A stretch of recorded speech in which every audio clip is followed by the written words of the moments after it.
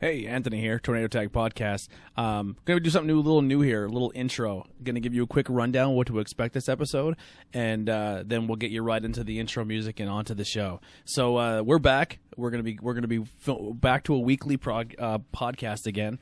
We're gonna be over the phone, so definitely be mindful of some technical difficulties, or it may not have the best quality that you're used to because we are relying on at the moment Facebook Messenger. We're gonna try that out at first and see how it goes. But you may have some interference here and there. We're going to talk about how the COVID-19 has affected us, our daily lives, and how it have affected the indie scene and wrestling in general. We'll talk about the empty arena shows from SmackDown to Raw and AEW. A lot of big debuts. We're going to talk about that. And then we're going to mostly cover everything that's been going on and the lead up to this weekend's Wrestlemania. A little bit of Dark Side of the Ring. We talk about the Chris Benoit and New Jack. So a lot of really cool, fun stuff to check out this episode. We are back. We hope you guys enjoy it. Let your people know. Share us. Let us know. Let people know that we're in the area and we're back to podcasting. We really look forward to getting back to it soon. And going back to PPW and Outbreak and all these other amazing indie shows. But until then, support your local wrestling companies. Check out, I know money's tight. I know we have a merch page, but definitely go check out some local guys and buy some T-shirts and help them out as well if you have the means to do so. Big business is going to be fine, but these smaller businesses and independent guys are definitely going to need your help. So definitely check that out. And here's some no rain checks. And well, actually, real quick, before we get into that, go over to ProWrestlingScorecards.com. You can find them on all social media, Facebook, Instagram, Twitter, at Pro Wrestling Scorecards. Get your WrestleMania cards now. Get ready. Get them filled out. They are taking 1,000 people for the next update here for the beta. So they're letting 1,000 more people to play beta online. You can compete against the Tornado Tag crew on the online Pro Pick'ems, and we'll give you a little insight here. What do we think, and maybe give you some insight of what maybe you can pick. So head over to Pro Wrestling Scorecards, get your card, and let's have some fun this WrestleMania. Join us. We'll probably be doing some stuff on the Facebook page. So we'll have some fun this Mania and get our minds off what's going on in the world and enjoy some pro wrestling this weekend. So here's some no rain checks, and on to our show.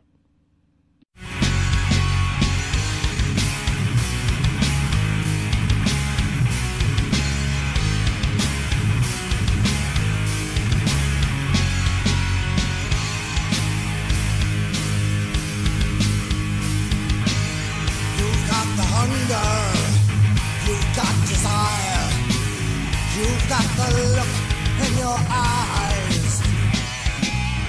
You're on a mission, burning ambition. You've got your eyes on the prize. You've got to rise to the challenge. Show 'em what you've got. Step up and take what's yours. You are kings now, Clash of Titans.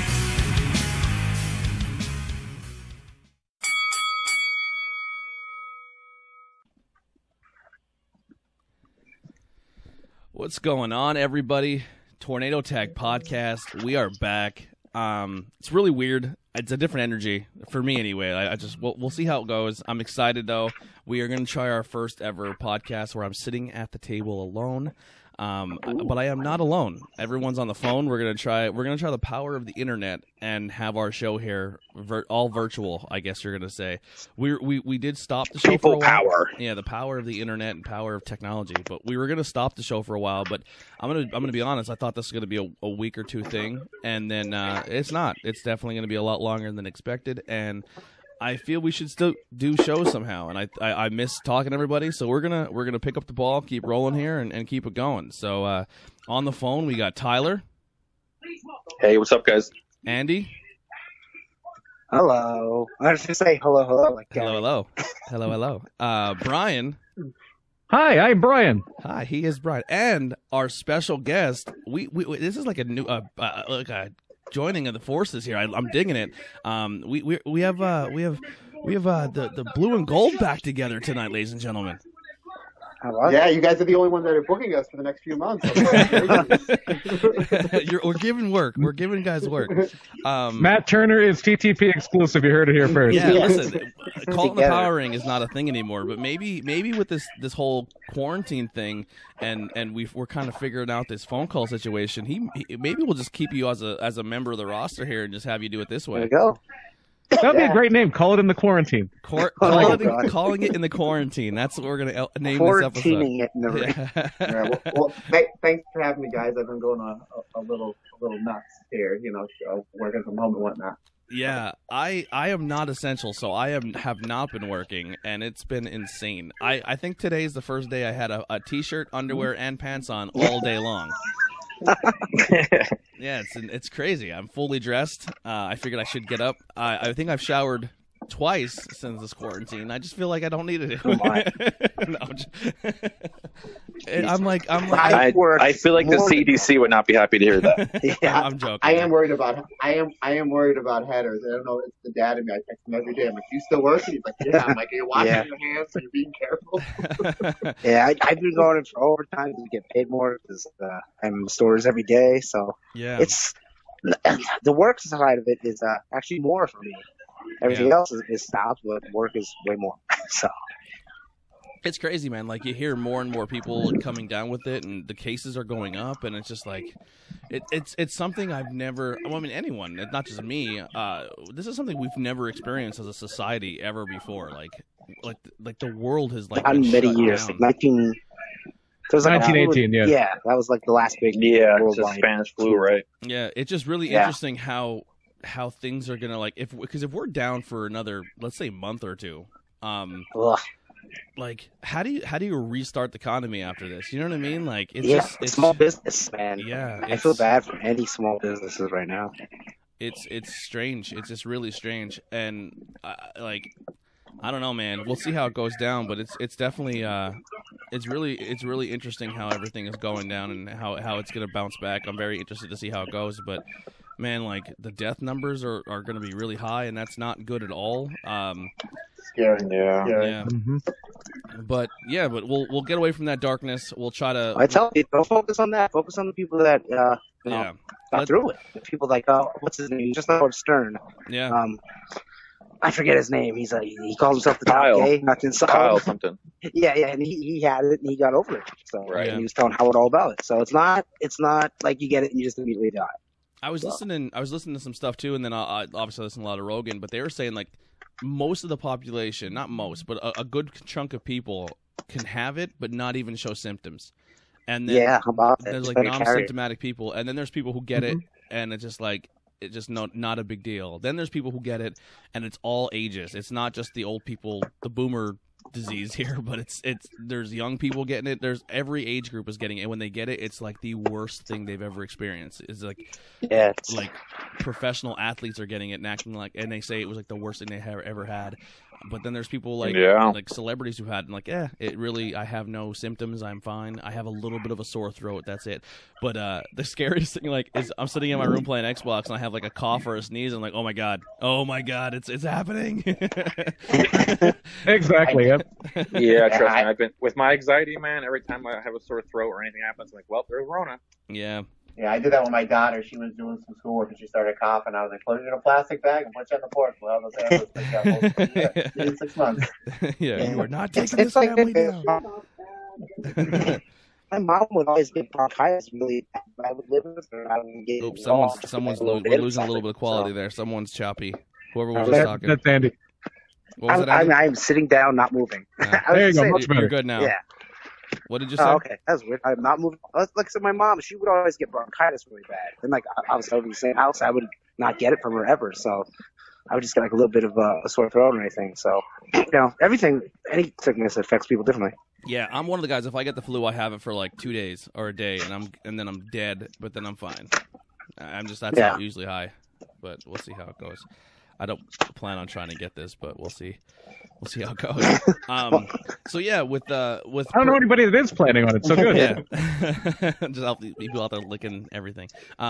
So with licking everything, fucking toilet seat and shit. So with us being down for a while, We have I don't even remember the last thing we even talked about. I don't remember the last time we even had a get together or what was the last thing. But we'll try to do our best to recap everything. I do know a lot of wrestling shows, local stuff has been down. PPW shows are on hold. Outbreak has been on hold. And then High Tension just actually deleted their event, so we're not sure when that's all going to happen. The concert that we were going to go see Fozzy is on postpone, but they have a rescheduled date. I think it's going to be in August, so hopefully that'll be fun. Yeah. August or June or Jericho did say that. So hopefully that's still a go, because I really, really want to see Fozzy. Me too, man. They're great live. My brother got me tickets in that VIP experience for my birthday a couple years ago. And it was worth it. I didn't pay for anything, but if I did, it was worth every penny. It was fantastic. Well, there might be a little bit. I'll kind of leak it a little bit here. I was actually just on the phone with Jay Hunter from iRock Radio, and they're going to change up the format a little bit. So I think what he's doing here, he may feature the podcast, not just wrestling. I don't know if we're just going to do interviews. I'm not sure exactly which one we're going to put on, or maybe just rotate it. But we're going to he's going to play an episode on the radio station at least maybe once a month or something. But we'll have a time slot at a certain time where the podcast will play.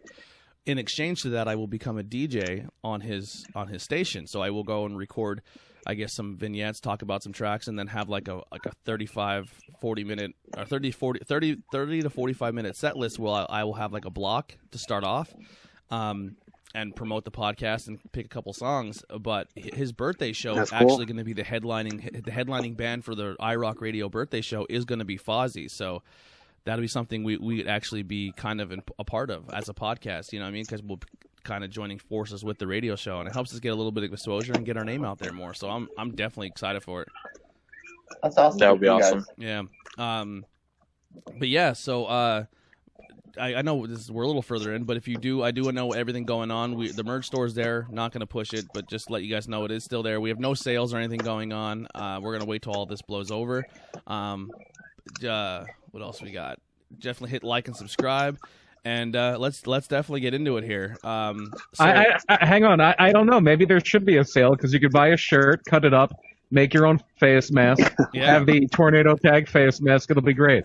Or hey, while we're plugging merch, head over to ProWrestlingTees.com. See Blue and Gold. Blue and Gold. There you go. Yeah, you sound a little further away from your mic there, but definitely ProWrestlingTees.com, and you can check out the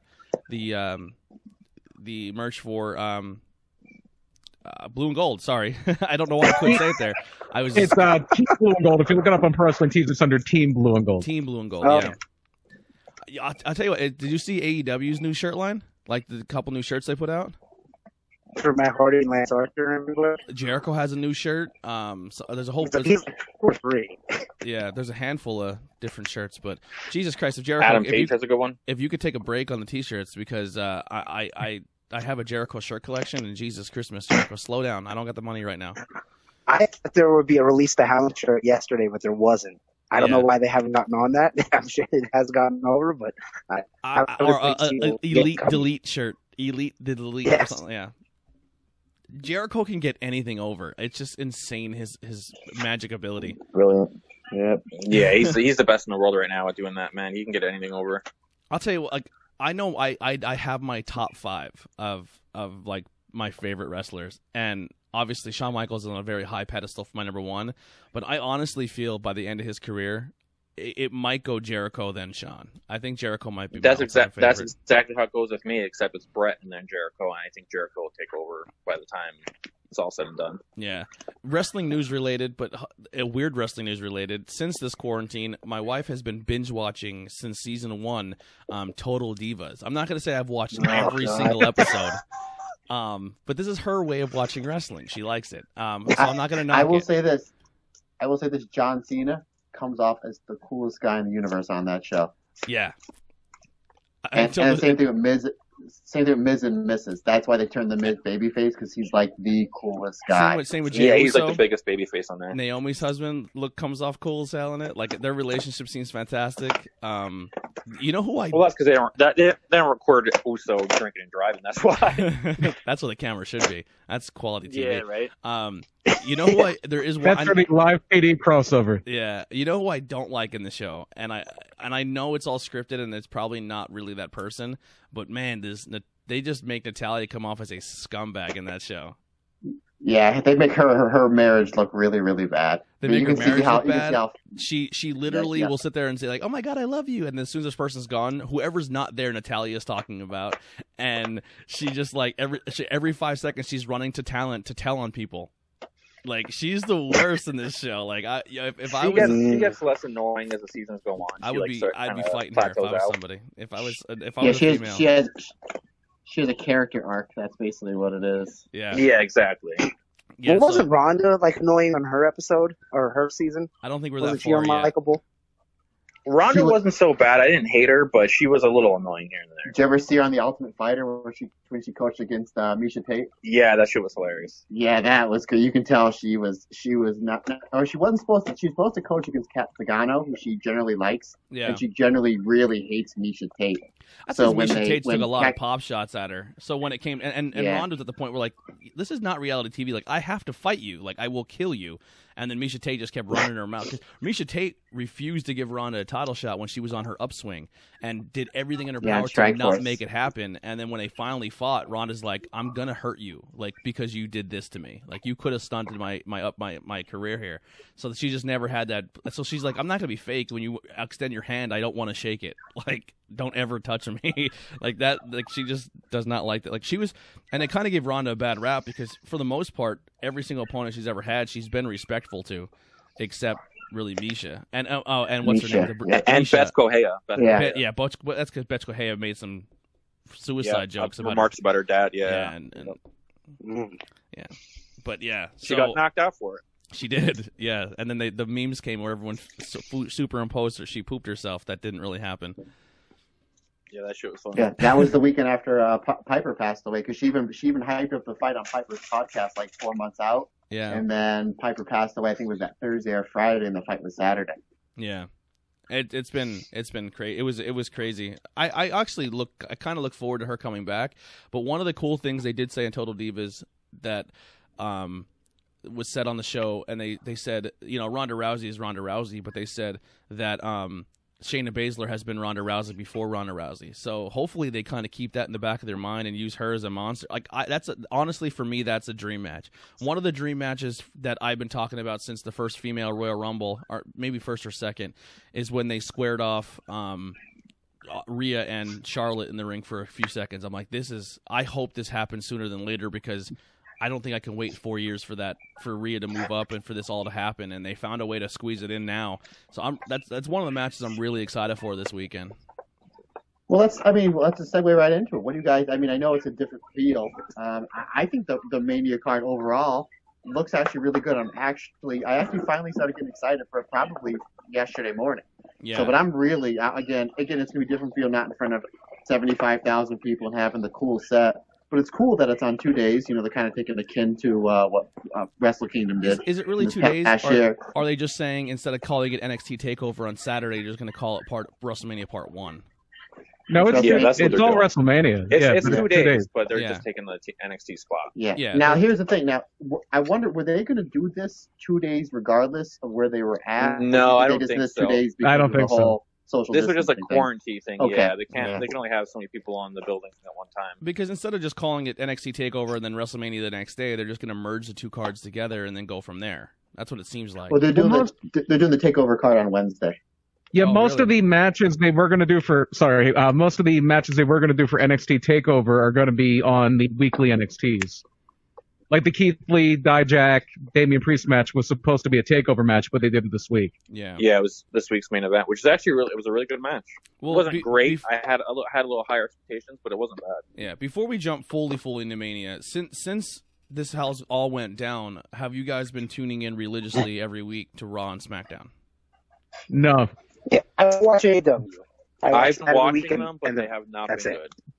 Yeah. Well, I liked the first one, and the second one was not so good, but the third one was pretty good. The first one was the best, though. For AEW has been good. Yeah, AEW. I'm gonna be completely honest. Like, since we've taken this break and we haven't been sitting down and talking, to me, like, it did affect my wrestling viewing ability because it was kind of like a little, like, not depression, but like it's not the same. It's like when you do something with your buddies and then your buddies don't want to do it anymore. Like it's like it kind of loses that luster. So I'm gonna be honest, like wrestling has not been high on my priority. But I think now that we're talking about it, I'm kind of getting those juices back. I'm getting excited.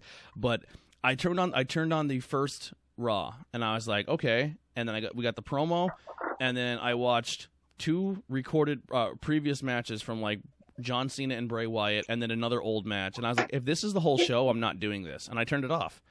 And then they're like, oh, well, later on they had 1 other match and then 3 other promos. And I was like, that's not enough to keep me aboard. Like, sorry, I'm not watching a highlight show, or I'm not watching, especially for 3 hours. Yeah, that's a 3-hour, like a 3-hour thing. I can just turn on the network and do it. Like I have not been excited to watch Raw or SmackDown because it starts off with a pretty decent promo, and then I have to sit through 2 hours, almost an hour and 45 minutes of old matches to get another match that's new and a small build up for Mania. So I don't have, and same thing with NXT. I haven't been watching any of it. Well, I've been telling Andy Header this for about the better part of 8 months. Like, even SmackDown, I mean, it's been okay. It's been pretty good. But the Daniel Bryan stuff alone, I mean, you can always just DVR it and just go get to his stuff. Yeah. But the Daniel Bryan stuff alone, is whether it's the Bray Wyatt stuff or the stuff he's doing now with Drew Gulak and then he's feuding against Sami Zayn, Nakamura, and Cesaro. I mean, those are all 5 of those guys really, really great in-ring work. Yeah, that stuff's been great. I've been loving the Drew Gulak, Daniel Bryan stuff. It's been awesome. And from what I've been reading too, like that Daniel Bryan, Drew Gulak is like, he's kind of backstage like, I don't have work. Like, I really don't have anything. They don't have anything planned for me.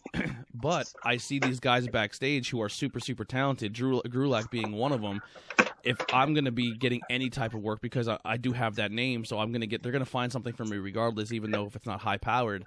I'm going to bring this guy along because he's good. So he was kind of like pitching ideas to get other people on TV, just like the power of Daniel Bryan, but he's using it in the right way. He used to do that stuff in Ring of Honor all the time, where it's like, okay, we're going to bring you in, we don't know what we're going to do with you, and he would like either tell Gabe or Hunter or whoever was booking, like, all right, you don't have anything to do with me the next show, I want a mini feud with this guy, or let me have a couple title defenses against Delirious. Like, he's very unselfish with that. He's such a good human, like, man. Yeah. Speaking of Ring of Honor and Daniel Bryan, they actually put up on their YouTube channel today Kenny Omega versus Seth Rollins versus Daniel Bryan in Ring of Honor in like 2009. Really? Well, they're redoing the Honor Club. For years, they wouldn't do anything. They wouldn't put anything on the Honor Club app that wasn't anything pre-Sinclair, which they took over in 2011, 2012, and they just started putting 2010 stuff on there. And now all the pay-per-views and all the special shows are all going to be included with your Honor Club merch, with your Honor Club subscription, like how WWE Network does. Nice. So I think that was very, very smart on their end. And they kept putting, right before their anniversary show, which they had to cancel, they were putting 3 matches every day for, I think, like 14 days. They were putting 3 matches up of, like, CM Punk. And the next day would be 3 matches of Samoa Joe. And then 3 matches of Kevin Steen, Kevin Owens. And 3 matches of Bryan Danielson, Daniel Bryan. So they're giving away a lot of really good content over there. Yeah, that may be something now that Honor package rolls out and it's $9.89, and we get working, or I somehow get unemployment or some type of income coming into me soon, because it's not looking good. I've applied like over a week or 2 weeks ago and haven't had any contact. But that is something I would definitely like to go back and see some of that old ROH stuff, because it seems like every single superstar that I'm a fan of all came from those stomping grounds. And I know we talked a lot about Jericho and being... Someone's creaking around over there. I know Jericho. Everyone talked about Jericho and his, not only just how he's been as a wrestler over the past, his whole career, but his impact he had on wrestling. And I think another guy who can definitely creep into people's greatest of all time list, I know he's creeping in mine, is Daniel Bryan. Like that guy, like everything you hear about him, just not only his in-ring work, but his comeback, and then his everything he's been doing, but his being unselfish and reinventing himself as well. He's fantastic. He's so good. I always tell people that have not seen his Ring of Honor stuff, tell me what his best WWE matches in your mind, and I will give you at least a dozen matches that were better than that he's had in Ring of Honor. Yeah. Just in the Yeah, just in recent memory, I like, was his match with Brock was fantastic, and I wasn't even excited for it. Sure. even the Yeah, one the- the Fiend was good too. Yeah. The only thing- Excellent. The only thing that Sinclair has to do, they have the money. If they're going to show this old Daniel Bryan stuff, they need to buy the rights to the final countdown. Yes, I agree. Yeah. Oh, was that his entrance music? It was Yes. amazing. And then when they hit that big part, the whole crowd would scream, "It's the final countdown." Oh, that's It awesome. was so much fun. Crowd participation in music is always great. I can't wait for that to come back. It'd be nice for a crowd to come back. Period. Yeah. Yeah. But yeah, so that's kind of just skimming over kind of what's been going on Raw, SmackDown, NXT, and I'm sure we'll kind of throw it in there as we're coming into our Mania talk. We'll every match we'll kind of talk about the build up to it a little bit, but we have all kind of agreeing the only thing we really have been watching for most of us has been AEW, and man, have they been doing a fantastic job with what they have. Yeah, I kind of felt bad for them because their first empty arena show was the one where they have all these big payoffs. Like, it would have been a huge thing in front of a crowd. Yeah. Especially like Vanguard 1 coming out, and then Matt Hardy and Brody Lee. Like, the crowd went insane. Yeah. But here's something you got to look at. Say this quarantine thing goes until July. Are you going to hold out those angles until July? Exactly. May as well I do wouldn't it. have. I would've done the totally same understand way. that, yeah. Yep. Because they were kind of probably banking the same thing maybe we were doing at first, too. Like, let's just take a week or two off, because that's what we're saying. We're going to get a 2-week layoff. Because realistically, our corporate greed and our president, and I did not expect it to going over 2 weeks. I just didn't. I just thought they would have been like, F it, everyone get back to work, and what happens, happens. That's exactly what I thought was going to happen. And it didn't, obviously. So I think AEW was kind of maybe thinking the same thing, too. Like, they're going to do this 2-week layoff, and then we'll have people back in here, and then we'll be ready to go for Blood and Gory or Blood and Guts or whatever? Blood and guts. Yeah. So, and obviously that didn't happen either. Which is that pay-per-view is now completely off for now, right?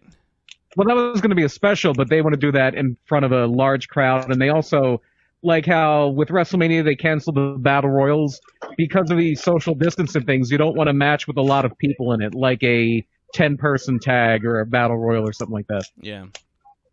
Who do you think so far? I mean, we'll get into each certain episodes, but who do you think right now in AEW this quarantine has done phenomenal things for with camera time?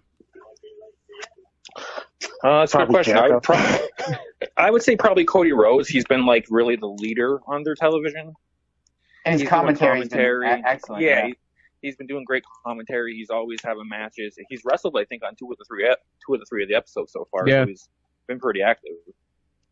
Yeah, Sammy Guevara as well is really taking advantage of it. Yeah. With the whole making out with the Brandy Rhodes Drawing. Yeah. Sammy Guevara. I have something I want to bring about him later, but my pick, I think he's been reinventing himself, just not even in the ring, and then when he finally got in ring, it actually worked for him. I think Shawn Spears is getting a little revitalization. Well, he's getting more of a push, which helps. Yeah, just he's willing He's to on be TV. he's willing to be there, and he's getting on TV, and I think people are excited for him a little bit again. I think that little banter he has where they're gambling with each other. I just think I thought it was That's funny. what I like. That adds something to his character. Right now, he's like betting on everything. He's like a gambler. I like Yeah, that. him and MJF were kind of betting on the one show, and then they're betting in ring. Like I just think him getting on betting TV is in the match. definitely good. Yeah, that was funny. Yeah. The first show in the stadium, I mean, Jesus, if that was a real thing where people were actually there, that would have looked awesome. That would have been an awesome venue. Like, could you imagine Hardy in the bleachers coming out and all the crowd around him when he was standing there? Like, could you just? Yeah. Oh, it would have been huge. Well, that was where a fight for the exploded. fallen was. Yeah. And then he was doing like the elite delete, like the crowd would have ate that stuff up. Like it's disappointing, but at the same time, I think they're doing a great job. And I know you were saying, Tyler, in our group chat, that the Hardy gimmick isn't doing it for you. But man, I strongly disagree. I think he found a new way to kind of get it going up again and ready to like. I'm digging it. I'm excited for it. And I think him and Jericho is the perfect way to start it. I think Jericho might be the only saving grace for me because like I loved Jericho this past week. I loved his angle with Vanguard in his pool and shit. Like that made me laugh. just for a debut though, I think it was more that there was no crowd. It felt like such like a down for me. I was just like, ugh.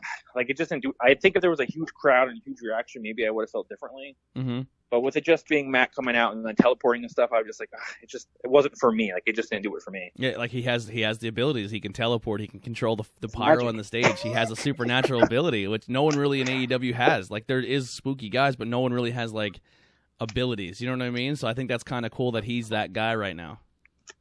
I'll say the right, yeah, exactly. Like he can teleport. Yeah, so can the Undertaker can shoot lightning bolts. It happens. Yeah, it's wrestling. I like it. Dude, but I eat that shit up. I'm a gimmick guy. I love it. The one that really hasn't done it for me, and I'm sure it'll get better once he gets in the ring because of how great he is the Mr. Brody Lee thing. It just feels like sour grapes, love me Vince. It's just a little off. Yeah, it's just shot after Vince.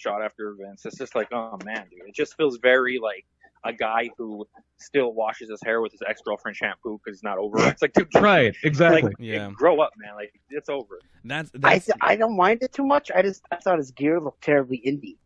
Like, especially when he first came out with the purple and black pants, I'm like, they were bad. But I like Brody, but I don't. The promos don't bother me that much. Yeah, his talk in Jericho was excellent too. Quick, give a plug to that podcast. Oh yeah, that was a really good podcast. So it's interesting to see where he's going to go. Sidebar today, he had a good one too, where him and Marty Elias, the referee, talk about Shawn Michaels and Undertaker's match at WrestleMania 25. Oh, cool. Yeah, I'll definitely have to turn that one in. Yeah, so one of the big things happening with AEW now is they've announced their TV title. Yeah, the TNT title. I hate that. That's the worst ever. Yeah, I hate that too. I hate the name. Why is no one talking about that on the internet? Like, here's the thing. I think AEW is getting a free pass on a lot of shit. Because if WWE made the USA Network title, the internet would explode making fun of them. For sure. Yeah. They do have the U.S. title. Yeah. The U.S. title. They made the United States title, the USA TV title. And now we have the Fox Championship. Like, the internet would collectively shit their pants laughing, making fun of But what about this? It's Vineyard's time to shine, damn it. Well, you know how ESPN is showing WWE. So what if they show more and they had an ESPN title? Would you be okay with that? I mean, if they did at this point... it would still annoy the shit out of me. If they did at this point, I don't want to hear any wrestling fans complain about it. They didn't say one word about the TNT title. Yeah, I mean, I don't mind it because I'm hoping it looks like it has, like, dynamite on it. And, TNT Dynamite, get it. So I don't know. Yeah, if they just have the name television in it, even if it was called the TNT Television Championship, I'd be like, okay. Yeah. But just being the TNT Championship, I'm like, oh god. So going into that, it was like, man, who are they going to put that belt on? Who's going to be their secondary guy? Maybe this is a way to get like people like Sonny Kiss on TV, maybe Sean Spears. But man, they put some heavy names in this bracket. Well, that's what you did back in the old school. Your secondary title was a stepping stone to the world title. It wasn't just some guy you're not doing anything with, so just throw a belt on him. Who right away, before even anybody was announced, Cody was the first name that popped in my head would be the champion. I think Lance Archer's going to get it now. Okay. I like how we're all going different directions here. Brian, who's your pick? Who do you think's winning it? Cody makes a lot of sense to me because he can't win the world title, and maybe they do a thing where, like, this is as big as the world title now. I'm only having this title because I can't be the world champion. And that's his bridge to contending for the world title. Yeah. Matt? It's going to be, I can agree with my tag partner. I think it's going to be Lance Archer over Cody in the finals because that's what they're building towards. And then Cody's going to chase Archer. And then, so this way he's going to be like Dreamer. He's going to have more than one person to feud with that he can do for 18 to 24 months. So he can feud with MJF. He can feud with Wardlow. He can feud with Lance Archer. That makes a lot of sense. If Jake brings in, So I think it's a little too soon to beat Archer. Like, he's just coming in. Yeah. I would have him lose for a while. Yeah. My pick. Well, that's why I wish Archer wasn't even in the tournament. I wish that I would rather Archer cost Cody the tournament than make the entire tournament about their feud. Yeah, because I don't think Archer needs a belt because he's already. I mean, the guy's so darn tall. That's exactly how I feel, Matt. I feel like he's so big, he's such a monster, and he's one of the few monsters they have in the company that he doesn't need a title already. He's got Jake talking for him, but at the same time, I prefer them not beating him. And that over him having a title. So if he's going to be in the tournament, I think he should win it. I have a dark horse pick. I don't know if he'll go far, but this is who I want to win. But I think it's going to be Cody as well. But my dark horse, Sammy Guevara. Somehow, I just want Guevara to have that belt. I just think he'd be hilarious with a title. He's the guy that can lose every week on TV and it never hurts him. Yeah, he's. You know, Dude, I'm so impressed with that kid. When he first made his press conference and he came out as cocky as hell, like I'm the greatest in the world. I'm like, who are you? Like, He's great. He's great. And then in retrospect, like, man, they gave him the spotlight and just gave him the ball and let him run, and the kid's been killing it. Like, he's so entertaining. And just officially, Yeah, he's been great. And just officially, Blue and Gold won me over. It's totally gonna be Lance Archer. Oh, there we go. Yeah, it's I'm pumped. I just think I'm pumped for that title. I'm excited to see how it goes. They've needed a mid-card title for a while, so it's perfect. Yeah, I agree. I think it's too soon. Too soon? I think it's too soon. Yeah, they've only been they haven't been on TV. They've only been on TV since October 2nd. So, I mean, I think it's too soon for a mid-card title. Yeah, I think they are progressing very well though for their first full fiscal year. Yeah, I agree. I think they're doing a really good job. I'm definitely not like playing favoritism anymore because I don't want to get sucked into my old wrestling ways and just get sucked. But I mean, AEW has definitely been super impressive, and I'm having a good time with it. I think the only guy in the roster who I'm maybe not as high on as I was. Like, I gave him tons of credit for his matches. I think he impressed me, but like, I think seeing him every week is just starting to bother me. Maybe I'm getting the old school how people thought about John Cena for a while, but just that's Cody for me. Yeah, well, you've been on the hating Cody train for a little bit now. It's been a month. But or when so. he's in there, his matches are entertaining. I just don't like the story between the matches. When he has to get in the ring and work, he's fantastic. But the stories that lead into the ring, I'm just not. They just like it's like, oh, really? Like he has to get like the promos and the build up to his matches. Not so much. That's some of the best things AEW's Not so much done. the promos, but like where he always has to be the guy getting the shit kicked out of him, or it's me against the world. But he has everyone in his corner. But like that whole like martyr thing he's putting out, it's just so annoying to me. And I was with you until they did this blood and guts build. Now he does have people in his corner, so it makes sense now. So Yeah. I'm okay with it. The one person in AEW that I can just say they do nothing for me, and they don't push him really, so it's okay, is Jimmy Havoc. Yeah. Yeah, I was never a fan of his. I don't get it. I mean, maybe if he's having the death matches, he's doing all the crazy stuff. He's But, like a other than smaller that, Jeff I just Hardy don't get it. to me.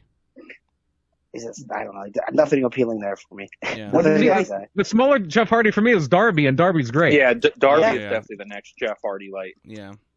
Yeah, I What do you don't guys think go they back even on need him there. Going back on the Cody thing, what do you think about have him and Arn Anderson in as like a coach? Because you never really had he's got like the playbook, like the laminated sheet, like the NFL Waffle House menu.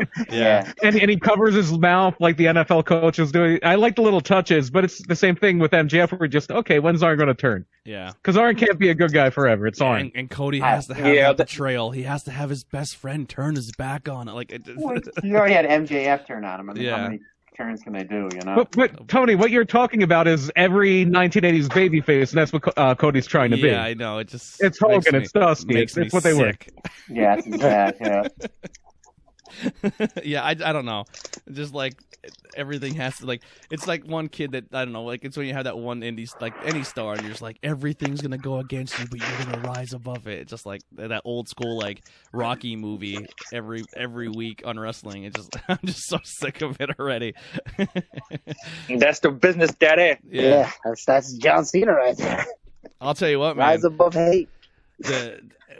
Now with today's times going on, man, it's that Dusty promo just rings true right now, man. We're Hard going through times, some hard baby. times, baby. Mm-hmm. A virus took your job, daddy.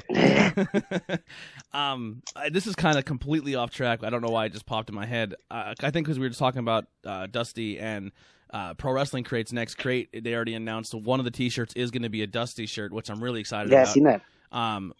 I know I got my crate. Brian got his. I didn't make a video of my crate yet. I'll probably do it and then upload it after this. But you didn't like your crate at all? I was hoping for a mask. I think I was disappointed that there was no mask. No mask definitely bothered me. But I Was think it a overall, Lucha themed one? yes, this Yeah. is the Lucha thing mask. So I thought having a mask would have been fantastic. Unfortunately, we didn't get a mask, which was really, really disappointing.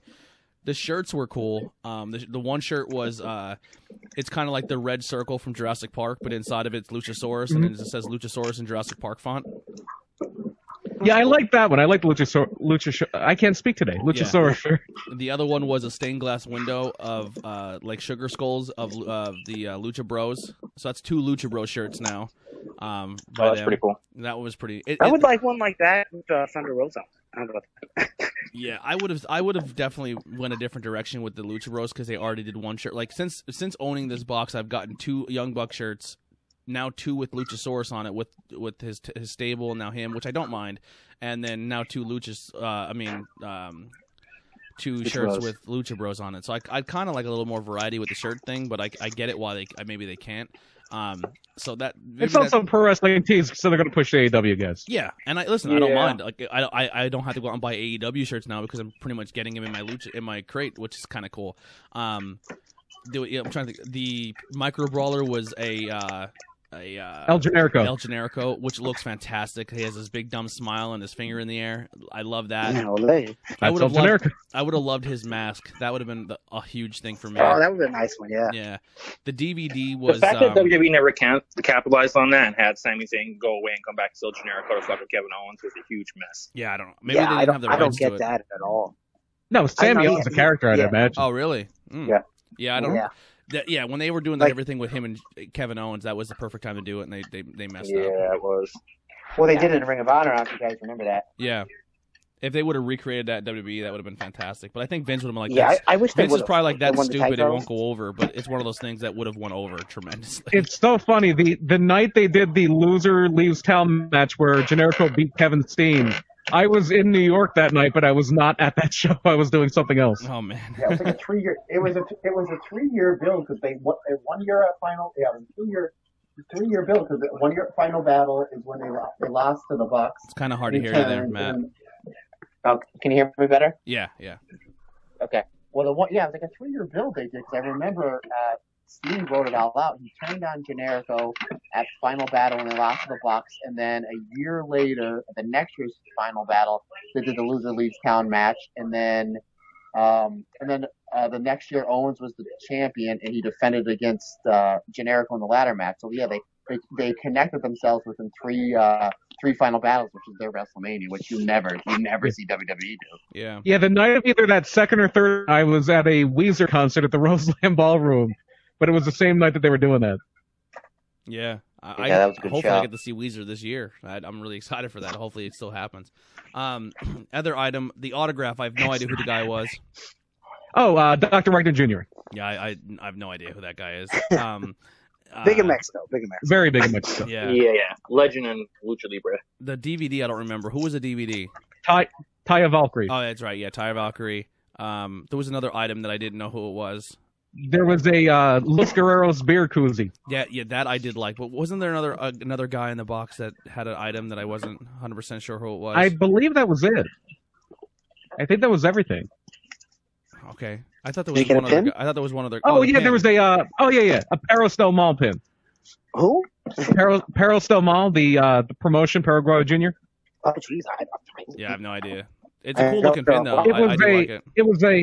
It was a thing where Pero Jr., like this is obviously a long time ago. Pero is unfortunately no longer with us, but him and a bunch of other people broke off with AAA and started their own promotion, Peristel Mall, and then they, after a while, just became a heel stable in AAA, or a Rudo stable in AAA, and it was a pin for that promotion. Oh, wow. I never heard of it. That's kind of cool. I kind of like that pin now a little more. There's a little bit of something there. And then the last item was the beer koozie for the Los Guerreros beer, which is the Chavo and Eddie beer made by a brewery in, I forget where they say it's out of. But the only problem with that is they send you the koozie, which is the koozie's awesome. And it's like a Mexican lager, which I do like Mexican lagers. I think if they're done right, some of them are really good beers. And if it's done by a craft brewery, 9 times out of 10 it's going to be fucking awesome. So they give you the card to go online that you could order the beer and it will ship right to you.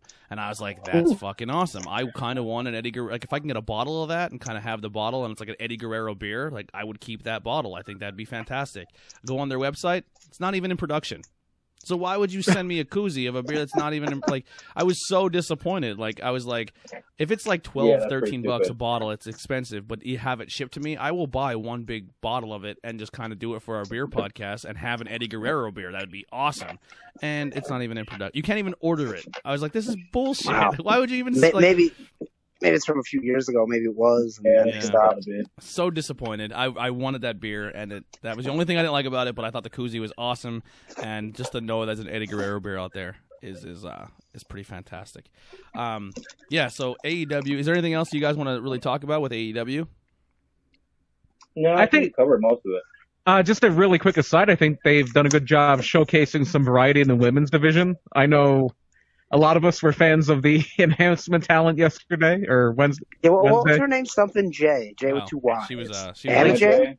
Anna J. Yeah, I guess she's a QT Marshall trainee. And Glacier. She's a QTRI. And Glacier. Yeah. Well, I guess it's where they were filming for a while. They were filming at QT Marshall's gym. Yeah, apparently they taped enough for they said maybe next week or 2 weeks. So from what I read, they're good. From what I read, they're good through mid-May. Wow. And there was a story that broke where apparently people said there was a cop that came in and tried to shut them down because they were filming up until like midnight that night. Georgia was going to be under a stay-at-home order and they couldn't film anymore. And people were like, yeah, the police are trying to shut them down, but it was a code enforcement officer and he was just there to kind of make sure everything was okay. But yeah, they're apparently good through mid-May. Wow. How about that? Here's the thing too with AEW, like knowing that it's taped and you go in and watch it, they do a very good job making it seamless that it doesn't seem like it's a tape show, which I think helps. Yeah, they do because they re-recorded Jericho's segment with Matt Hardy the other week, the first week, so that wasn't actually live. Yeah. I think that's where you really are benefiting from having experienced announcers like Shivani and Jim Ross. They know how to make that happen. Yeah, where WWE splices everything together, it just doesn't seem good, and it bothers me. Yeah, hopefully they do a better job with that with WrestleMania because that's going to be a little weird if they don't. Yeah, I would think they have enough time because they recorded WrestleMania last week. Yeah, like the middle of last week. Yeah, so I mean, there's plenty of time to get the production. I'm absolutely shocked that there's been no leaks or spoilers at all. Me too. I haven't seen anything. Yeah, I know. Honestly, I'm very shocked. Vince told people at Nas if it gets leaked, whoever he thinks it is fired. Like there's no you're done. There's no zero tolerance. Listen, so I'm not complaining. I hate spoilers and leaks like that, so I'm happy that it didn't happen. What if the leaks was like if they were still there, the Revival, Luke Harper, everyone that's unhappy leaks it. Yeah. Yeah, just sitting there tweeting away. Supposedly Jeff thought he was going to come back and his contract would be over, and I guess Vince slapped him with that. Well, you've been out for a while, so we were going to tack on a year. Yeah, when he was hurt. So Jeff Hardy has I don't think it's quite a year, but I think it's something like 5 months, 6 months, or something like that. But obviously, when he's done, he's gonna go with Matt. I mean, come on. Supposedly, he wants to push the Willow thing on TV because he said when I come back, it's going to be completely different. Yeah, I mean, I would think like they always say, Vince, when he sees you one way, that's how he sees you forever, and he sees him as 1998 Jeff Hardy. So I don't see that happening there. I do have one other topic I want to talk about, but I don't know if I want to bring it up now or wait till after we talk about Mania. I know, Tyler, you are watching right now. We are recording on Friday night, so normally this is like a Bang and Beers thing, but that's completely off the table as well now too. Anything going on in SmackDown worth talking about right now? Tamina beat Bayley and Lacey Evans in a triple threat. I mean, not Bayley. Naomi, Lacey Evans, and Tamina. Tamina won. Wow. And now they're just showing a replay of Ric Flair and Shawn Michaels from WrestleMania 24. Why not? 24, yeah. Sweet Chinsum. Yes. Hey, if anyone has enough tape library to fill up a year's worth of shows, it's WWE. I mean, my God, the catalog they have. Yeah. It's funny that moment's been turned into a meme now with this whole thing. It's like when Grandpa starts coughing, and it's like, I'm sorry, you just kick him in the head. That's pretty good. Yeah, in our group chat, I actually put some pictures up of old school Tamina, and I never seen her before. I just recently, like I said, I bounced back into wrestling. She looked a lot like she was jacked, and she looked a lot like a younger Mercedes Martinez. I don't remember her like that ever. Yeah. I don't think she ever looked that good in WWE. Like in that picture where she looked all jacked, that was like indie Tamina. Yeah, even like one outfit where she had like that. She was a manager of the Usos. Yeah. Mm-hmm. Yeah, she was really. She looked a lot different. We'll put it that way. Obviously, people get older. I don't want to make fun of her or shit on her, but yeah, she looked like a young Mercedes Martinez without the tattoos. Trying to think what else here. So yeah, the other topic I want to kind of bring up. A big thing happened wrestling wise on another network, Vice Network. The 2-part Benoit Dark Side of the series. Ring. Yeah.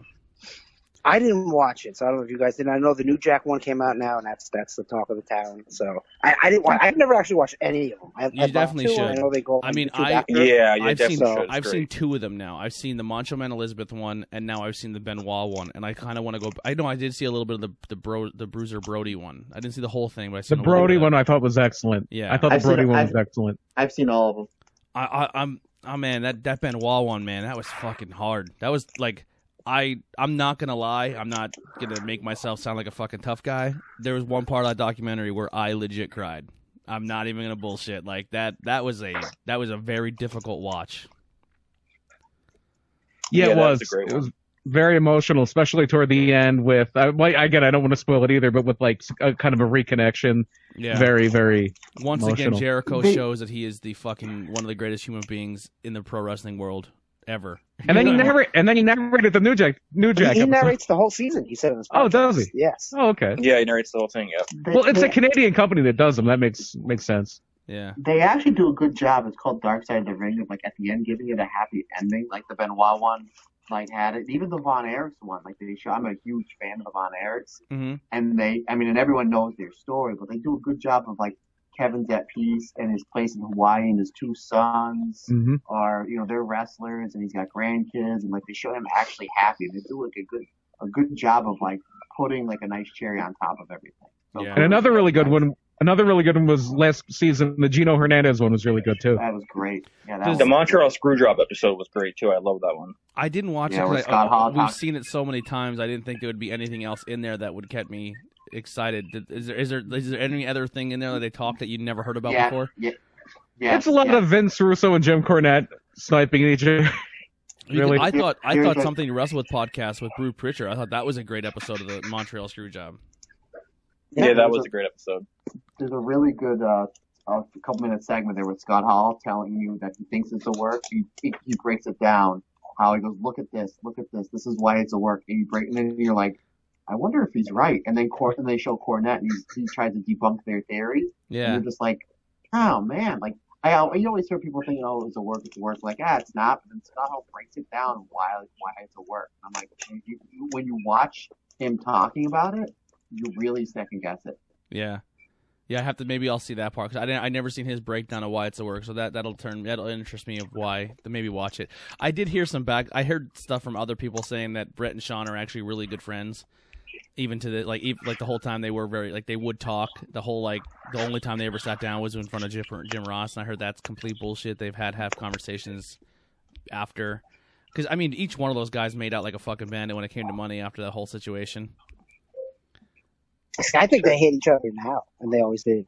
Yeah. That seems to be the word. They never really liked each other. Yeah, and I mean, and people say it's a work, but like man, that it didn't work out for Bret Hart.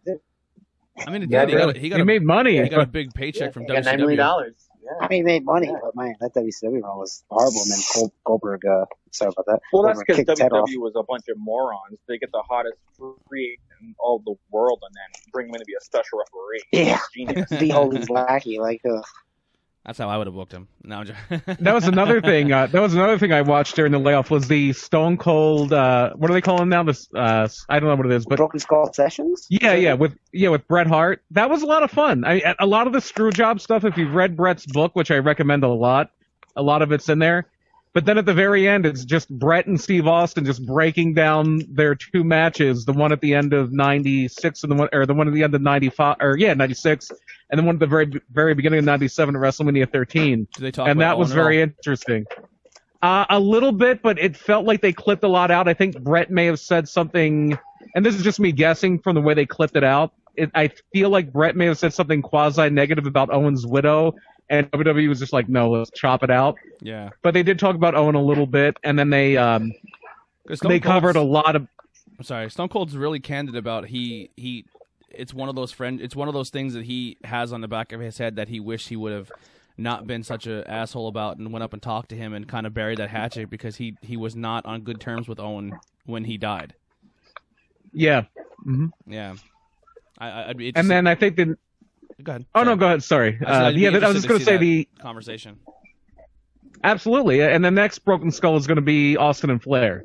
Oh wow, that should be pretty good. Stone Cold's killing it, man. Yeah, that'd be a good one. Him and Jericho have amazing podcasts. Jericho's had a string of really good ones, like Brody Lee and I forget Nyla. That one was really good, and that one today with Marty Elias was really good. Like he's having a lot of really good podcasts lately. Yeah. So yeah, with this Benoit documentary, does anyone have a different view or take on any of it? At all? No, it didn't change my mind on anything. I feel the same way that I did, but it was a very good watch.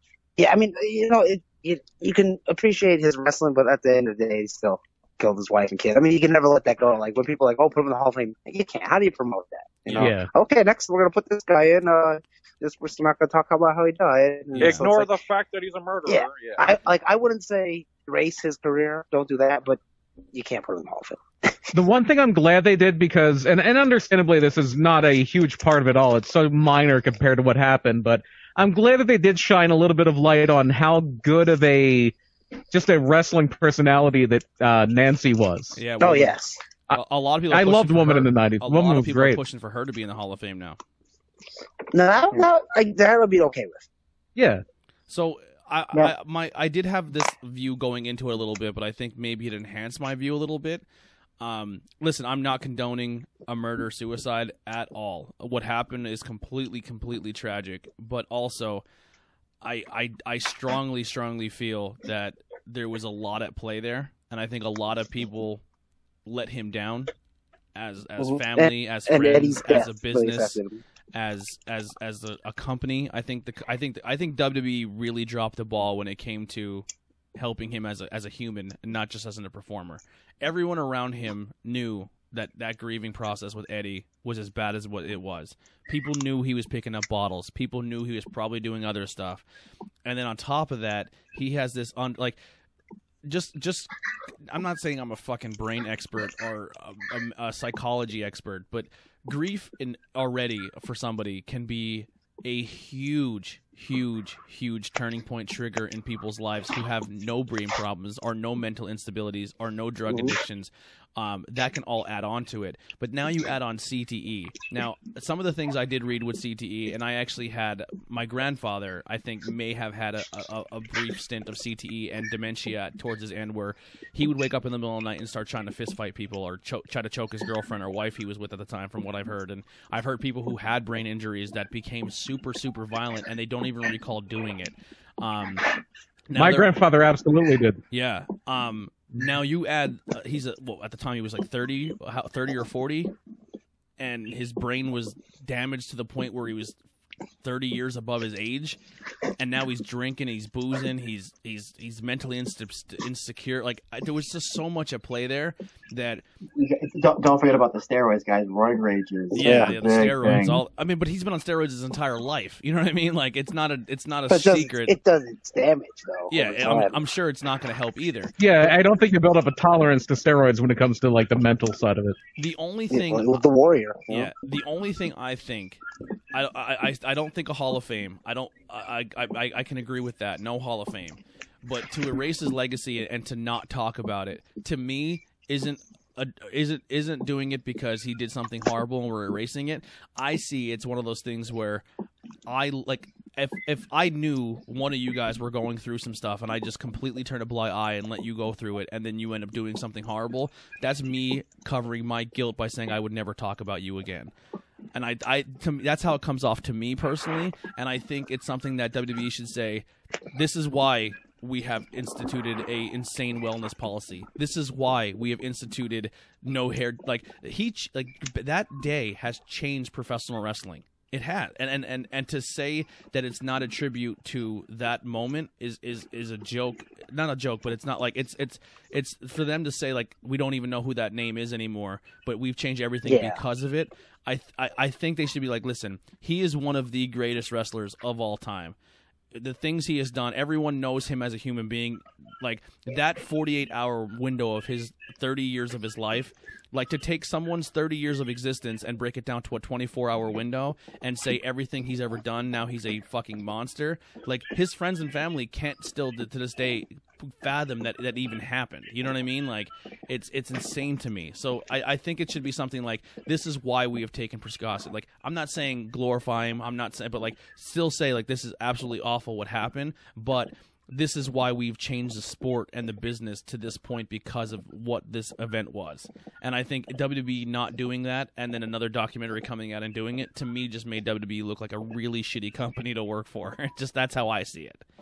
Well, I'm sure it is, but I think what Benoit did is so heinous that I'm okay with him disappearing. Yeah, let me ask you guys two questions. Yeah. Question number one. Can you guys have you guys watched any of Chris Benoit's matches in the past X amount of years? Yes, I have. Yeah, I watch Benoit's matches pretty regularly. I think the only one I've rewatched, I think it was because I rewatched the whole show, was him and Angle at that Royal Rumble. I think like 2003. Yeah, I forget what year it was. Yeah, I think it was 01. Yeah, 2003 they had a good title match for the WWE title at Rumble. Whatever year it was, yeah. Yeah. Now, here, question number two. How do you guys feel about David Benoit getting the wrestling business and using the name David Benoit? I don't mind it. Yeah, I wouldn't mind. I mean, that's the guy's name. I mean, and then like that, I know I listen to podcasts about the Dark Side of the Ring, I didn't see it, but like to him, like he's like, this was my hero growing up. And he's like, yes, the last 3 days of his life. But it's like, imagine me like growing up with him. That was like who he looked up to. So yeah, I don't mind him wrestling being David Benoit. I think it would be different if Benoit wasn't his real name. I think if the real name was like something else, then I'm David Benoit. But yeah, Chris Benoit Jr. That'd be like, well, maybe don't do that. Right. Yeah. Yeah, I agree with what everybody just said. I think that it's fine, especially since it really is his last name. If that's your real name. Maybe they shouldn't play up to the fact, like I don't see anybody mentioning, oh, here comes Chris Benoit's son. Like I don't think that's going to happen. So. In fact, I think if anything, it's going to work against him if he tries to make a run at it. So if he wants to be David Benoit, then go ahead. First thing, he needs to hit the damn gym because he looks like Marco Stunt at the moment. I'm not saying he needs to get on the juice like his old man, but he needs at least do something. I disagree because I was watching it with my wife, and I even pointed out to my wife that part towards the end of the documentary where he started crying, and his and Chavo came up to him and he hugged his aunt. He turned around, and when he hugged, his arm came over, and I'm like, man, I looked at my wife and said, he's got some big arms. Really? You can tell he's been hitting the gym, so I totally disagree with you there. Oh, see, I wasn't studying it like that, but maybe he has been. I mean, he's like a steel or oil construction worker, so he does have a pretty physical, demanding job. Yeah, I don't know, man. I like I said, it is very hard to talk about a murder-suicide and say that what's done has been done, but like, I just in my the way I'm trying to rationalize it, and maybe the way I'm just seeing it is just like, that 48-hour window has just was a huge culmination of a breaking point that no one really like. Obviously his wife and his wife was probably trying to help him, but they probably had a really rocky relationship, or they did talk about there was some maybe domestic violence there towards the end where he probably was losing his shit, but it's just super sad that it happened, and it's just one of those things where people look at an outside view of somebody and be like, well, that's not my business, I'm not getting involved. But if you do get involved, you can prevent some stuff, like one of those it's not my business type things, and I hate that mentality. Like in Spider-Man, when he doesn't stop the robber, and the robber goes and kills Uncle Ben. Exactly. 100%. Yeah. But translate that to Chris Benoit. Real life. Yeah, but it's I don't know, man. It's just so fucking sad, and it like the way it broke apart a family and stuff like that. It's one of those things where people are like, oh, wrestling's bullshit and wrestling's fake and wrestling's this, but like these documentaries they do are absolutely fantastic, and that's what I'm trying to recreate a little bit on our show when we do topics, like just bring certain things to light, maybe not gruesome or violent, but like some insane stories where people accomplish some amazing things, or even like their story of how they got into the business. Like I just think they're fantastic stories that go beyond the ring that I think people should know about. Mm-hmm. Yeah. So, sidebar, did anyone see the New Jack yet? I did not. yeah. No, I'm probably gonna watch that. Yeah, I watched it.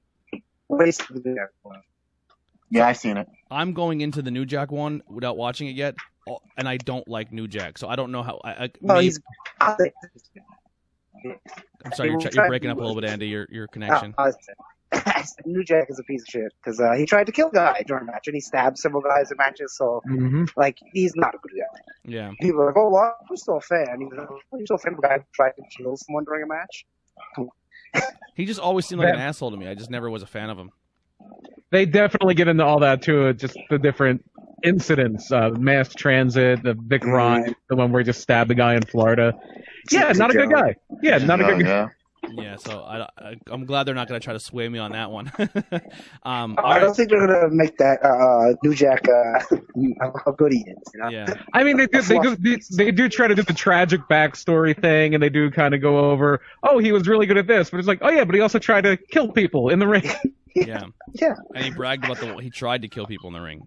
Like. Yeah, he's like, yeah, I tried. Yeah, I wanted to smash his fucking head out the turnbuckle. Like, you scumbag. Yeah. Vic Rhymes, he died, and they said that maybe that he died right after that, but like that was one of the contributing factors to him dying later on. Yeah.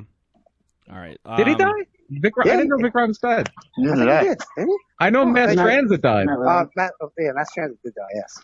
Maybe I'm confused. Sorry, I thought he did. Mass Transit, he didn't die in the ring or anything. He died from yeah, New Jack killed him in the ring. No? Yeah, he had gastric bypass, and there were complications, and he yes. Yeah, Vic Rhymes is still alive. Oh, wow. How about that?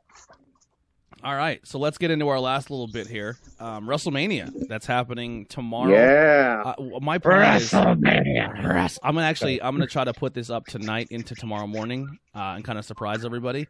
It's not a super long episode. I figure like it's about an hour in now. We can do like 45, 30 minutes of WrestleMania here, and then go from there. And then we'll try to pick this up and keep doing this every Thursday night. We'll try to bring it back if you guys are cool with that. Absolutely. Awesome. Yeah, I'm cool with it. And we won't have to do video anymore, so that'll be helpful for me because the video rendering. Yeah, a little lighter on the computer. Yeah. Oh yeah, Jesus Christmas. All right. So Brian, you have the card of what has been announced, a little bit of the card, right?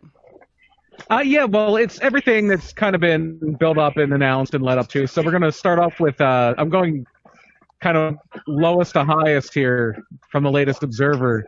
And match 16 is Elias versus King Corbin.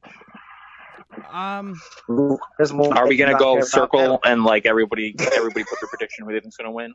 We could do that. I'm gonna guess Corbin wins that one just because I think they have higher hopes for him, and it's a throwaway match, so why not have Corbin win? I think Elias wins. I think Elias wins, and I think Elias wins due to interference. I think Corbin's next rivalry is going to be Rob Gronkowski. Ugh. See, that's exactly what I think too. I think Elias will win because Rob is the host of WrestleMania, and he'll pull some strings and distract Baron and cause a scene, and Mojo will help, and then Elias will beat him by shenanigans. Yeah, I could see that. I'm gonna still pick Corbin. I think you're right, but I think it might be after-match shenanigans. Maybe. I think they're gonna try to. I think they're gonna try to finally put Elias over as a giant babyface again. I think they're gonna try to roll that dice. Because even on his social media presence, like. I don't know why I got into it, but I made a TikTok for our podcast network, and I just because I guess I did a few wrestling ones. I put a video of Andy coming out and did like hashtag wrestling, and TikTok sees all your hashtags and stuff you like, and it kind of puts it all in your feed that you see. So every one of my stories is either a girl in a bikini doing a stupid arm movement dance, which I don't understand to this day, or I get professional wrestlers, and Elias is really big on there, like his TikTok and a lot of social media where he's just like being funny and trying to be like that guy. So I'm thinking maybe they're gonna try to make him a baby face. See, I don't have any faith that WWE is going to push Elias and make him what he could have been, because he could have been something really big like a year ago. He could have been like off the races. Yeah, he was so over with the crowd, and like he was great, especially as a heel. He was awesome. Yeah, they're flopping but I him still around a think lot. he's going to win the match, because I think the bigger fish to fry is Corbin and Rob at SummerSlam. To quote the guy with Elias, to quote the guy who runs SmackDown right now, sometimes that damn bell's gonna ring. Yeah, that's a problem with Elias. I mean, he looks great, but like, man, See, rings. I don't think he's horrible in the I ring. don't- To me, I he don't see reminds he's an older school dude. Like he's not going to be flashy, and he's going to give you an old school style match. Like if he was in the 70s, in the 80s, he would have been fantastic. I think then he would have been like Honky Tonk Man, like Possibly a bigger honky tonk man. Yeah. Yeah, I don't know. Next. For some reason, Andy, you're getting really digital sounding. I don't know what's going Really? on. It's like a robot. Yeah, It's like a robot. I'm having a hard time hearing you guys all together. Yeah, all over the map. This is gonna be one of the challenges. Maybe on Thursday we'll try a different platform. I know that everyone's talking about that Zoom, but I don't need video, and it's only gonna limit me to 40 minutes. I don't really want to do that either. So we'll try to maybe think of something else for next week that we can try besides Facebook Messenger. This is a little trial. I have something I'll send over to you. Yeah. All right. So next match, Brian. Aleister Black versus Bobby Lashley. Wow. I mean, Aleister Black has to win, right? Aleister, easy. Yeah. That has to be a squash. Not a squash, maybe, but I think You got to make Aleister look big. But Aleister has to win convincingly. Yeah. I would go with Aleister Black. Man, nobody come out of that feud with Bobby Lashley was so long. No one's mad at him. Oh boy. We have Andy. You might have to back out and join back in. Yeah. Yeah. Okay, let me try that. Yeah, Andy might have to call back. Yeah. I agree with the robot Andy had Aleister Black to win. I agree with robot Andy. I'll tell you what. I went back and watched a little bit of the highlights of Raw, and when Aleister Black hit AJ with that kick, holy shit, that looked awesome. You there? Did we lose everybody? Yeah, I'm here. We're here. Yeah. Everything everybody said. I think it's got to be Aleister, and it's got to be pretty straightforward. Yeah. And then the next match we have is Otis versus Dolph Ziggler. I mean, Otis. See, this match, which is very surprising, has been very hard for me to predict, because I can see two different ways this match is going to go. I can see them having Otis have the big fan favorite win because he's been screwed over by Dolph for so long. But I can also see them having Dolph win and have Tucker turn on Otis because he feels like Otis is too wrapped up in Mandy and not taking the team seriously enough, and that be a feud in stone. So I'm kind of stuck. I'm not sure which way I'm leaning, but I'm leaning towards Otis, but I wouldn't be shocked if Ziggler wins. Do you think maybe they can possibly split up Rose and Sonya Deville, where Sonya Deville is kind of like, you're a scumbag for going to Ziggler over Otis? That definitely can happen too, because someone sent a text on on the behalf of Mandy ignoring Otis or whatever, all that bullshit. So it's either going to be revealed to be Sonya. That's what was Ziggler? Did they already officially say that? I don't know, but that's what I kind of insinuated. That was probably Ziggler. I love how you guys are trying to make Maybe either revealed to be Sonya or it's going to be revealed to be Tucker. But it's this story going into it is so low on people's radar, but the story build up to it has been fucking awesome. It's like this is like the epitome of pro wrestling soap opera. I love how you guys are trying to make storylines that's been going on. Yeah. I love how you guys are trying to make logic out of the WWE writing. I like how we overthink it and we put more thought into it than they did. Yeah, they're getting paid. For sure. It's gonna wind up with like Oda. It's gonna wind up with like Tucker and Dolph together somehow. You know, it was Rob Gronkowski the whole time. Everything's Rob Gronkowski. Andy, you back with us? Yeah, I don't know. Is this any better? Yes, You sound much better now. Yeah. Much better. I'm literally laying on the couch, so I don't know why I'm going in and out. Yeah, we'll figure something out for next time. Even maybe we'll try. What about Skype without video? See, Skype. That's the way me and Andy used to do it. Yeah. Skype. Yeah, that might could be work. challenging Skype too because that was pretty good audio. you're relying on. What I'm thinking we might do is if we could do a conference call over like physical phone, like phone connection. Oh, and then record that. Okay, yeah. Try that. This doesn't have to be live. Yeah, 100%. All right, what do you got for next match, Austin? Austin. Yeah. Brian says. Brian, yeah. It's the women's tag title match: Asuka and Kairi Sane against Nikki Cross and Alexa Bliss. I think Alexa and Cross get it because I don't think they know what's agree. on with Kairi Sane and her contract. I think it's just time to change the title. It's a good way to get like a popular babyface team to win. I think they're going to try, just because of the situation, to do a feel-good WrestleMania, and I think the way you do that is to have Nikki and Alexa win. Yeah. Yeah, I agree. Yeah, time to pay that off. I say switch the titles because they mean next to nothing, and it just gets some attention on them. So, and they got a shirt. See, that's the only reason. I was gonna say they got a shirt. It says Chris Cross applesauce or something real stupid like that. Yeah. If it's dumb. Bliss Cross applesauce. That's the only reason why I'm not 100% certain that Bliss and Cross will win, because the tag titles mean so little, and I feel like they just don't give a shit about it at all. So I could see this match having like 6 minutes and the Kabuki Warriors just winning, and then they just move on and do nothing again like they've been for the last 2 months as champions. The only thing and if Alexa wins that, she only needs the NXT title to be Grand Slam champion. Wow. Well, Bliss has already won the tag team titles before. Yeah. Has she? Yeah. They were. I don't even remember that. I think they're the ones that beat the Iconics. Yeah. I would like to see a character change for Alexa Bliss after this. If they make her super babyface. What would you do to her? I would just make her more what she naturally is, because she is kind of a nerd. She is kind of into like nerdier stuff. I like just her whole look has been her heel look, and now she's just the same look, but she's just being a different, like it for me. It's hard to kind of.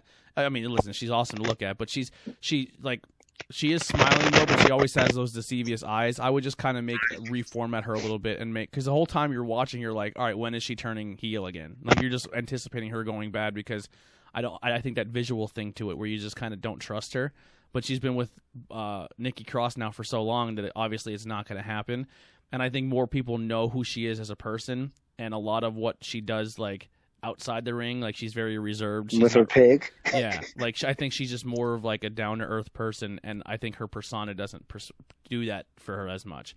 So I would like to maybe see her come, I mean, like a pair, like not so much like big boots, but like maybe like kind of like not a full punk rock, but like more something that she's comfortable with as a person.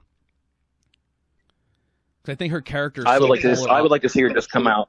I would like to see her just come out butt ass naked every week. That would be my. If we're fans, there we go. Don't get rid of them shorts. Yeah, keep the shorts. But I don't know. I just think something like I don't know, something that suits her more as a person. I don't know. But another cool thing. I think it can go either way, really. Yeah. I think it can go either way, just because when she was in NXT. And she was just this babyface wrestler. I was like, and then they turned her heel and put her with Blake and Murphy. I'm like, there's no way this is going to work.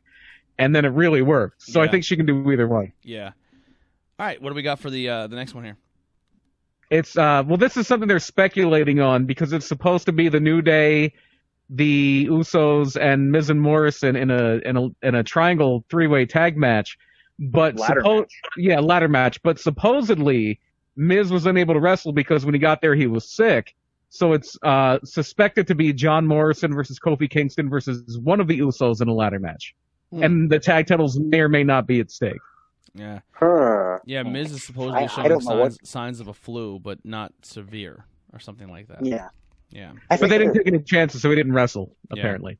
Okay. Now, does Miz and Morrison, are they the current tag champions? Yes. Okay. I'm going to say they keep it. Yeah. Yeah, I think so too. I think either way, Miz and Morrison retain. I actually like the idea. I would have Morrison just go out there on his own. Say that Miz got attacked backstage, like they're so sick of Miz and Morrison, they beat up Miz. So Morrison has to go out there on his own in the ladder match to win, because he's athletic enough to do it. So like it would be cool to see him finally have a big moment since returning, and he like retains the tag belts by himself. Yeah, Morrison, Kofi, and Inuso would be, if it's just a singles, like a three-way singles instead of a three-way tag. That could be fun, just because you have some really athletic guys in there. That could be insane. Yeah, I'm going to say, just to break it up, I think the New Day are going to win, just to be different. Yeah, I wouldn't be upset with any of those teams. I'm a fan of all three of them. Yeah, you can see it go anyway. And I think if it's I agree. If it's a three-way with three guys, I think that might be better than a tag team with three-way. Yeah. All right, what else we got here? Then we have the Raw tag titles. It's the Street Profits against Austin Theory and Angel Garza. And good for Austin Theory, really getting some shine here. But I'd Street Profits keep it. What happened to Andre? Did Andre really get hurt? Or? Yeah, I think it's like a real rib injury. I think he messed up his rib. When he did that flop to the outside. Sleeper. I don't know. Like, I know Montez Ford said he broke his back, but I think he might have been embellishing a little bit with that dive. Yeah. But yeah, somewhere along the way, Andrade did really get hurt, so that's why Austin Theory's in there. I really think the Street Profits keep it there. Yeah. What do you think of this? Yeah, my question is this. What do you think of this as being a possible stable? I'm all for it. The LWO. LWO. That's Vince, like, put all the Mexicans together. I don't.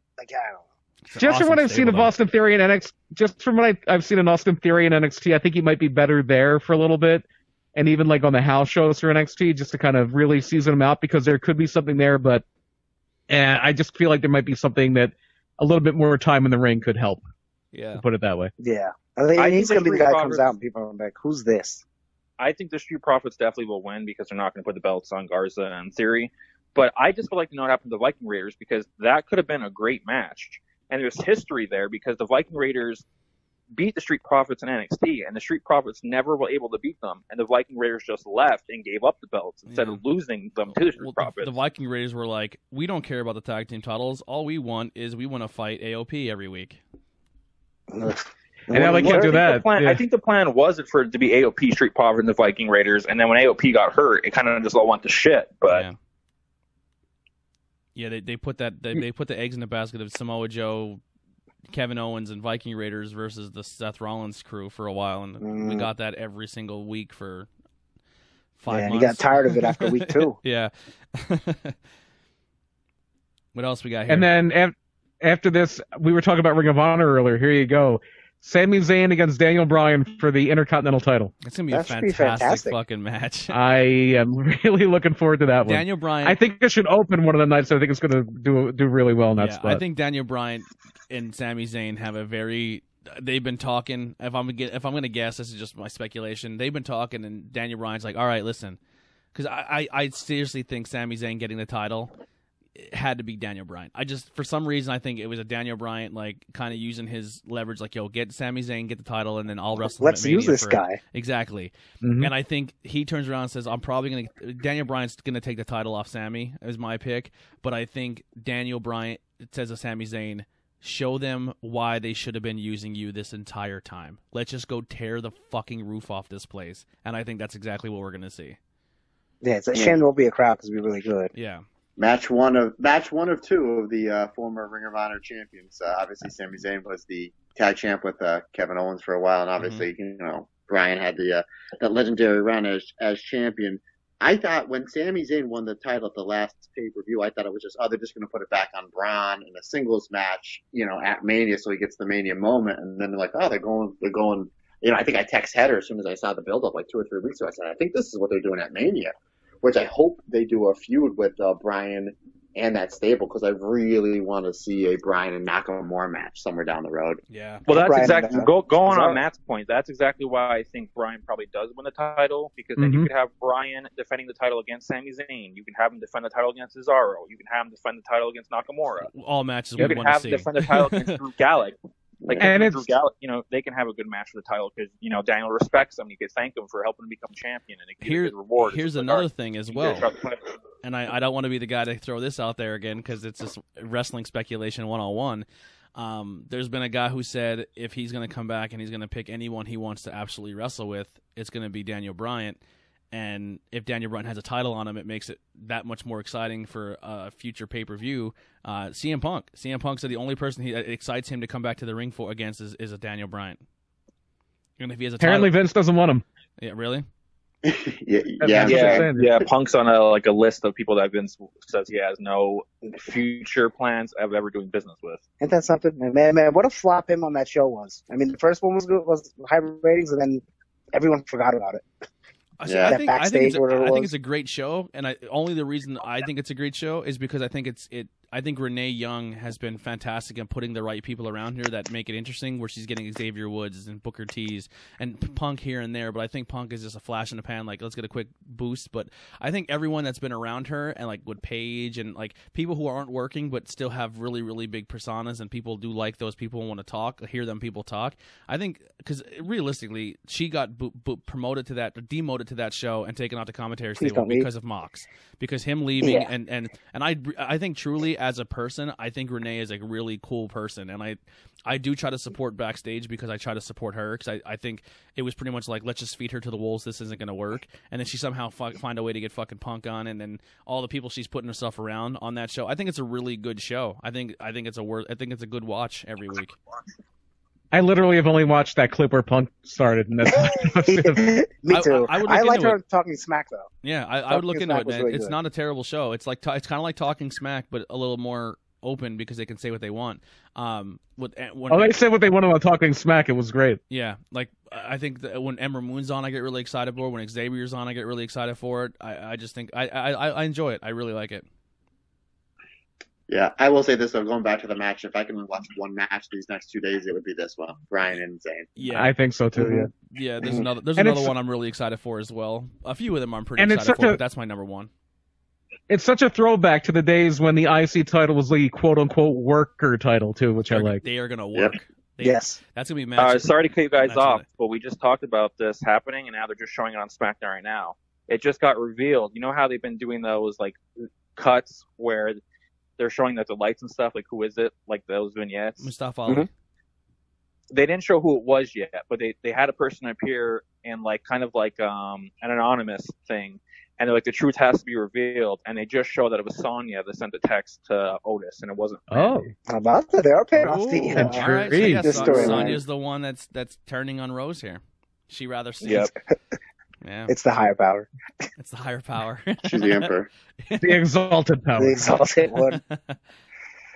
Oh boy. So is like Mustafa Ali gonna be like a fucking hacker who? He's gonna be like the hacker truth revealer. Do you guys remember when Sammy Callahan had that gimmick in NXT? Solomon Crow, yes.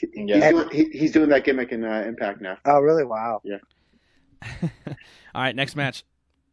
Next match, and I'm going to give the match. I'm going to say who I think is going to win, and I'm going to drop off for a second to use the bathroom. Okay. It's Bayley, Sasha Banks, Lacey Evans, Naomi, and Tamina for the SmackDown Women's title. I think Sasha Banks wins the title here. Unfortunately, I agree with you, and I hate it.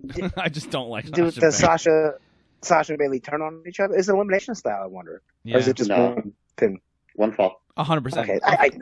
I say Bayley. Actually, you know I what? agree with Heather. Maybe Bayley keeps it, and she's the one who screws Banks because Bayley's That's exactly what happened. Bayley's It's the one too who's being obvious fucked to over have by Banks Sasha- all the time. Yes, it's too obvious to have Sasha turn on Bayley again. That's too obvious. It's going to be Bayley turns on Sasha to retain her belt. Yeah. Yeah, I agree. Yeah. And who else was there? It was Tamina and who else? Lacey? Lacey Evans Oh, okay. I wouldn't mind Lacey Evans and, winning. and Naomi. They should have done a 1-on-1 with Naomi and Bayley because Naomi was having killer matches on SmackDown. That's what I was hoping they were going to do. Who's been having killer cat matches? Naomi. I think I texted Heather about a month ago, and I said, "Don't try to go out of your way to watch." Like it was like her and Carmella, and you're thinking, "Ah, it's just a throwaway match." Yeah. And like they tore the roof off the house. Carmella's not terrible. She gets a lot better. Yeah. She's getting a lot better. I'll tell you what. I know that it's an overused move right now. She throws a really good super kick. I agree. Her super kick is really good. Like not only the DDT or DDT like the Jackson video? She doesn't. Yeah, in my mind. Robot Andy's back. Yeah. Oh God. C-3PO. I'm sorry. Try that again, Andy. Hello. This is good. This is bad. It's a you're little choppy robot. again. Okay. Hold on. Maybe I don't know. Maybe turn off your Wi-Fi and just go off cell phone. You could try that. Yeah, Did I miss Robo Andy? Yeah, another thing that we could look at here is maybe maybe Bailey rolls up Banks, screws her. Banks goes after Bailey, and then somehow Lacey Evans sneaks a win out of it. Yeah, they could do that. There's a few different ways they could go. And then you can have we'll find out. Bailey Banks without having a title implication and just have them go at it. Because everyone's want to see that fight again anyway since NXT. You can do that, but the issue is there's no good heels on the SmackDown's roster for women besides Bailey and Sasha. So Lacey's the champ. You can do what's her name was doing for a while there too, where she's just like, hey, like kind of a respectful champ. Like Lacey Evans is like, I want to give people opportunities who haven't been in the ring for a while as champion, and then you have her go out and like kind of have those classy style matches, like I don't know, just something to think about. You're just hoping that happens because you love Lacey. I think she'd be a great champion. I think her as a babyface is going to be fantastic. I think it will be, but I think there's time. I say more seasoning. Honestly, another one here I wouldn't mind. I wouldn't mind Naomi getting the belt. I think Naomi's run as champion she had was good, and I think she could have done more. I think Naomi coming back, maybe there was rumors she was restructuring her contract. Maybe she sneaks a win here at Mania, and she has a Mania moment, and Naomi's champion for a while. I'd be cool with that as well. Yep, I agree. I just don't think the title needs to be on the line for Bailey and Sasha Banks to fight each other. I wouldn't think so either, but they had a Raw title feud and it sucked, so this can remake up for that if they do it right. Yeah, but that's because they had that stupid counseling. They weren't fighting; they were just arguing with each other and had like little street vignettes here and there. They didn't have like an actual in the ring match, like what people wanted. Ugh. Yeah. So what we got next here, Brian? Kevin Owens versus Seth Rollins, one-on-one. I'm excited for this match. And as Matt kind of alluded earlier, this is the other match of former ROH champions. Yeah, I think this is going to be a great match. I hope we just don't get run-ins and interference. I just want those two guys to go out and work. I think this is a blow-off, and I think you get that. You get what? I think it's a blow-off, and I think you get just a straight-up one-on-one. No, like people running in and out. Yeah, I think apparently Buddy Murphy's ill. Buddy Murphy didn't show up for the tapings. He's ill. One of the AOP guys is hurt. So I think they're setting up perfect for a straight up one-on-one. I think it's the end of the feud, and I think Kevin Owens wins it. Yeah, I would. I'm happy that there's no belt on the line here. I think this makes it a more fun thing where Kevin can chase a little more, maybe work his way back up for a title shot. But I just think that this is another match I have on my radar. I think Kevin Owens as well wins it, but I just want to see these two guys work. Yeah, it should be great. Yeah, I think Kevin definitely wins because the whole entire build-up for the last 3 weeks has been that Kevin Owens never had a WrestleMania moment. That Seth has had all these moments that he beat Triple H and he beat Brock Lesnar and he beat Roman Reigns and he's done this and he's done that. So it's going to be, even though because they're just pretending that Kevin Owens beating Chris Jericho just never happened because Jericho got erased. But this will be Kevin Owens' big moment when he beats Seth. Yeah. Yeah, I agree. I think he beats him clean as a sheet right in the middle. Yep. I say Kevin Owens wins too. Yeah, I'm pumped. I'm a huge Kevin Owens. I like Kevin Owens a lot. I just want to see him on an upswing. Just talking about this is making me more excited for this card. I'm glad we're doing this. Yeah, I don't know, man. I'm pumped. Now what's the next one you got here, Brian? The next one is for the NXT title women's version. Ooh, baby. It's Rhea Ripley defending against Charlotte Flair. This can go two ways. This can be a fucking barn burner. You're exactly right. Yeah, this could be a barn burner where these two women go out there and just tear it up, or Charlotte can go out there and show that just Rhea Ripley is not on a level yet because she could just outclass her. I just in ring ability. I don't see it going that way, but I could definitely. If it does happen, I wouldn't be shocked because I think Charlotte is probably one of the best in the world. But I think this is a great passing of the torch. I think my pick. I think Rhea wins, and I think Charlotte maybe takes a little break for a little while. I don't know about the break, but I definitely think Rhea wins. I don't think there's any reason or logic to Charlotte winning at all. See, I can give you some logic right here for it. I think the reason it makes sense if Charlotte wins is because then you can make a full circle story of Charlotte drops the belt to Bianca Belair. Because she embarrassed Belair. Because you can have Charlotte go you can do that. You can have Charlotte go to NXT for a couple of weeks and be a champion and evaluate the title. It makes the title even more important because Charlotte is probably the top women's wrestler in the WWE. But if Rhea beats her, it makes the title really important too. Because she beat Charlotte. Sure, it's important either way. But if you have Bianca beat Charlotte, who is a known commodity, it makes Bianca huge. And you can keep Rhea on NXT. It's not like she has to be called up right away. And then if Rhea beats Bianca, they can have a long feud. It can make a star of both Bianca and Rhea instead of just having Rhea win and just making a star of Rhea. You can make a star of two people instead of just one. I think the more you make the stars when Bianca beats Rhea, I think that's when you make her star. That's what I was star. thinking too. Like if Rhea gets all the clout because she beats Charlotte, and then Bianca gets the clout because then she beats Rhea later on and takes the title, and then when Bianca moves up to the main roster, then she can get her shot. Like it's a long play story where maybe 5 or 6 years from now you get or not 4 or 5 years from now you get the Bianca Charlotte square off where she gets called. And that's I think that's too long to wait 4 or 5 years because the way she embarrassed her by putting the hand in her face and knocking her over and all that shit, you got to pay that off sooner than later. You don't want to wait too long for that. Even if Charlotte doesn't beat Rhea, Bianca at least has to get called up in the next year and like get it back on Charlotte. It could be one of those things you put in your back pocket. Like for example, when Ember Moon comes back, and if the Kabuki Warriors lose these titles, and you're like, well, what can we do with Ember Moon? Not Ember Moon, with Asuka, and then all of a sudden Ember Moon comes back and says, we have unfinished business. I mean, that's been how long now? But if that could reignite, and the crowd would be right behind that right away. Yeah, I'd be interested in that feud for sure. Yeah, that could be one of those back pocket things where they keep Bianca in the back pocket where she's always kind of eyeing up Flair. You don't do it right away, but maybe you sit on it for a year or two.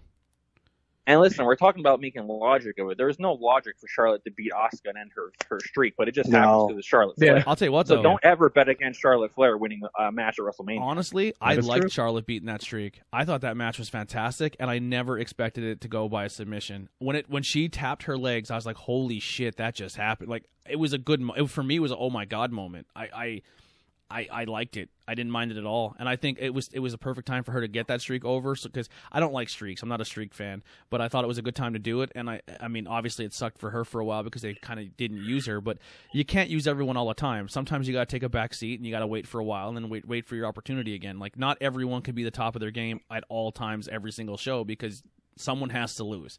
So everyone goes through a little bit of a roller coaster where someone goes in a dip and they suck for a while and we're like, they're not using this guy properly. And then a year or two from now, then they get a huge push because it's their time. Like you can't, not everyone can be the superstar every single week.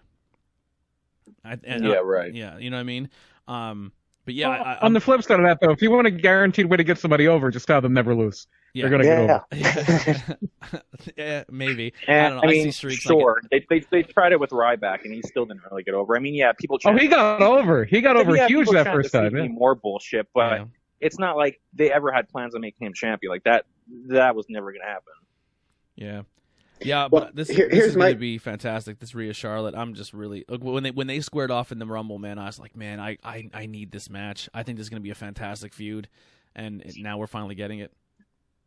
Here's my take on the match. I mean, what's the reason why the NXT title is on Mania? Again, this is supposed to be on actual real Mania. And if you think about it, it's because they want to get more eyes on the NXT show on Wednesday because they're in the Wednesday Night War. Yep. So how do you do that? Do you do that by putting the belt on Charlotte and have Charlotte wrestle every Wednesday? Or do you have Rhea Ripley beat Charlotte clean in the middle of the ring, and this way it gets her over, and then that's like the only way to watch this upcoming superstar that's completely different than anybody on any roster is by tuning in on Wednesday. So that's where you have to think is how are they going to do it? Yeah. Are they going to put that's a great point, Matt. The most over, the most pushed person, and in my opinion, the best female wrestler on the planet. You put the belt on her and be like, oh, you want to see her? You have to tune in on Wednesdays, or it's just like, here's somebody completely different in the women's division anywhere, in America, and the only place to see her, she just beat Charlotte, who was in the main event of WrestleMania last year, and the only way to see her is Wednesday nights for NXT. So it's like, I'm going to say Rhea wins, but I wouldn't be shocked if it's Charlotte. Yeah. I mean, either way, I don't really, as long as they have a good payoff here, I don't mind it either way. I go with Rhea. I would go with Rhea as well. Yeah, I'd probably go with Rhea, my prediction, but I would not be shocked at all to see Charlotte win. Yeah. Because she didn't have when she was in NXT, when she had the NXT championship, was it? No, it was the NXT. Yeah, never mind. All right, Brian, what's our next one on the line here? The next one is the Raw Women's title. It's Becky Lynch defending against Shayna Baszler. I think it's a squash. I think Baszler goes out and smashes her.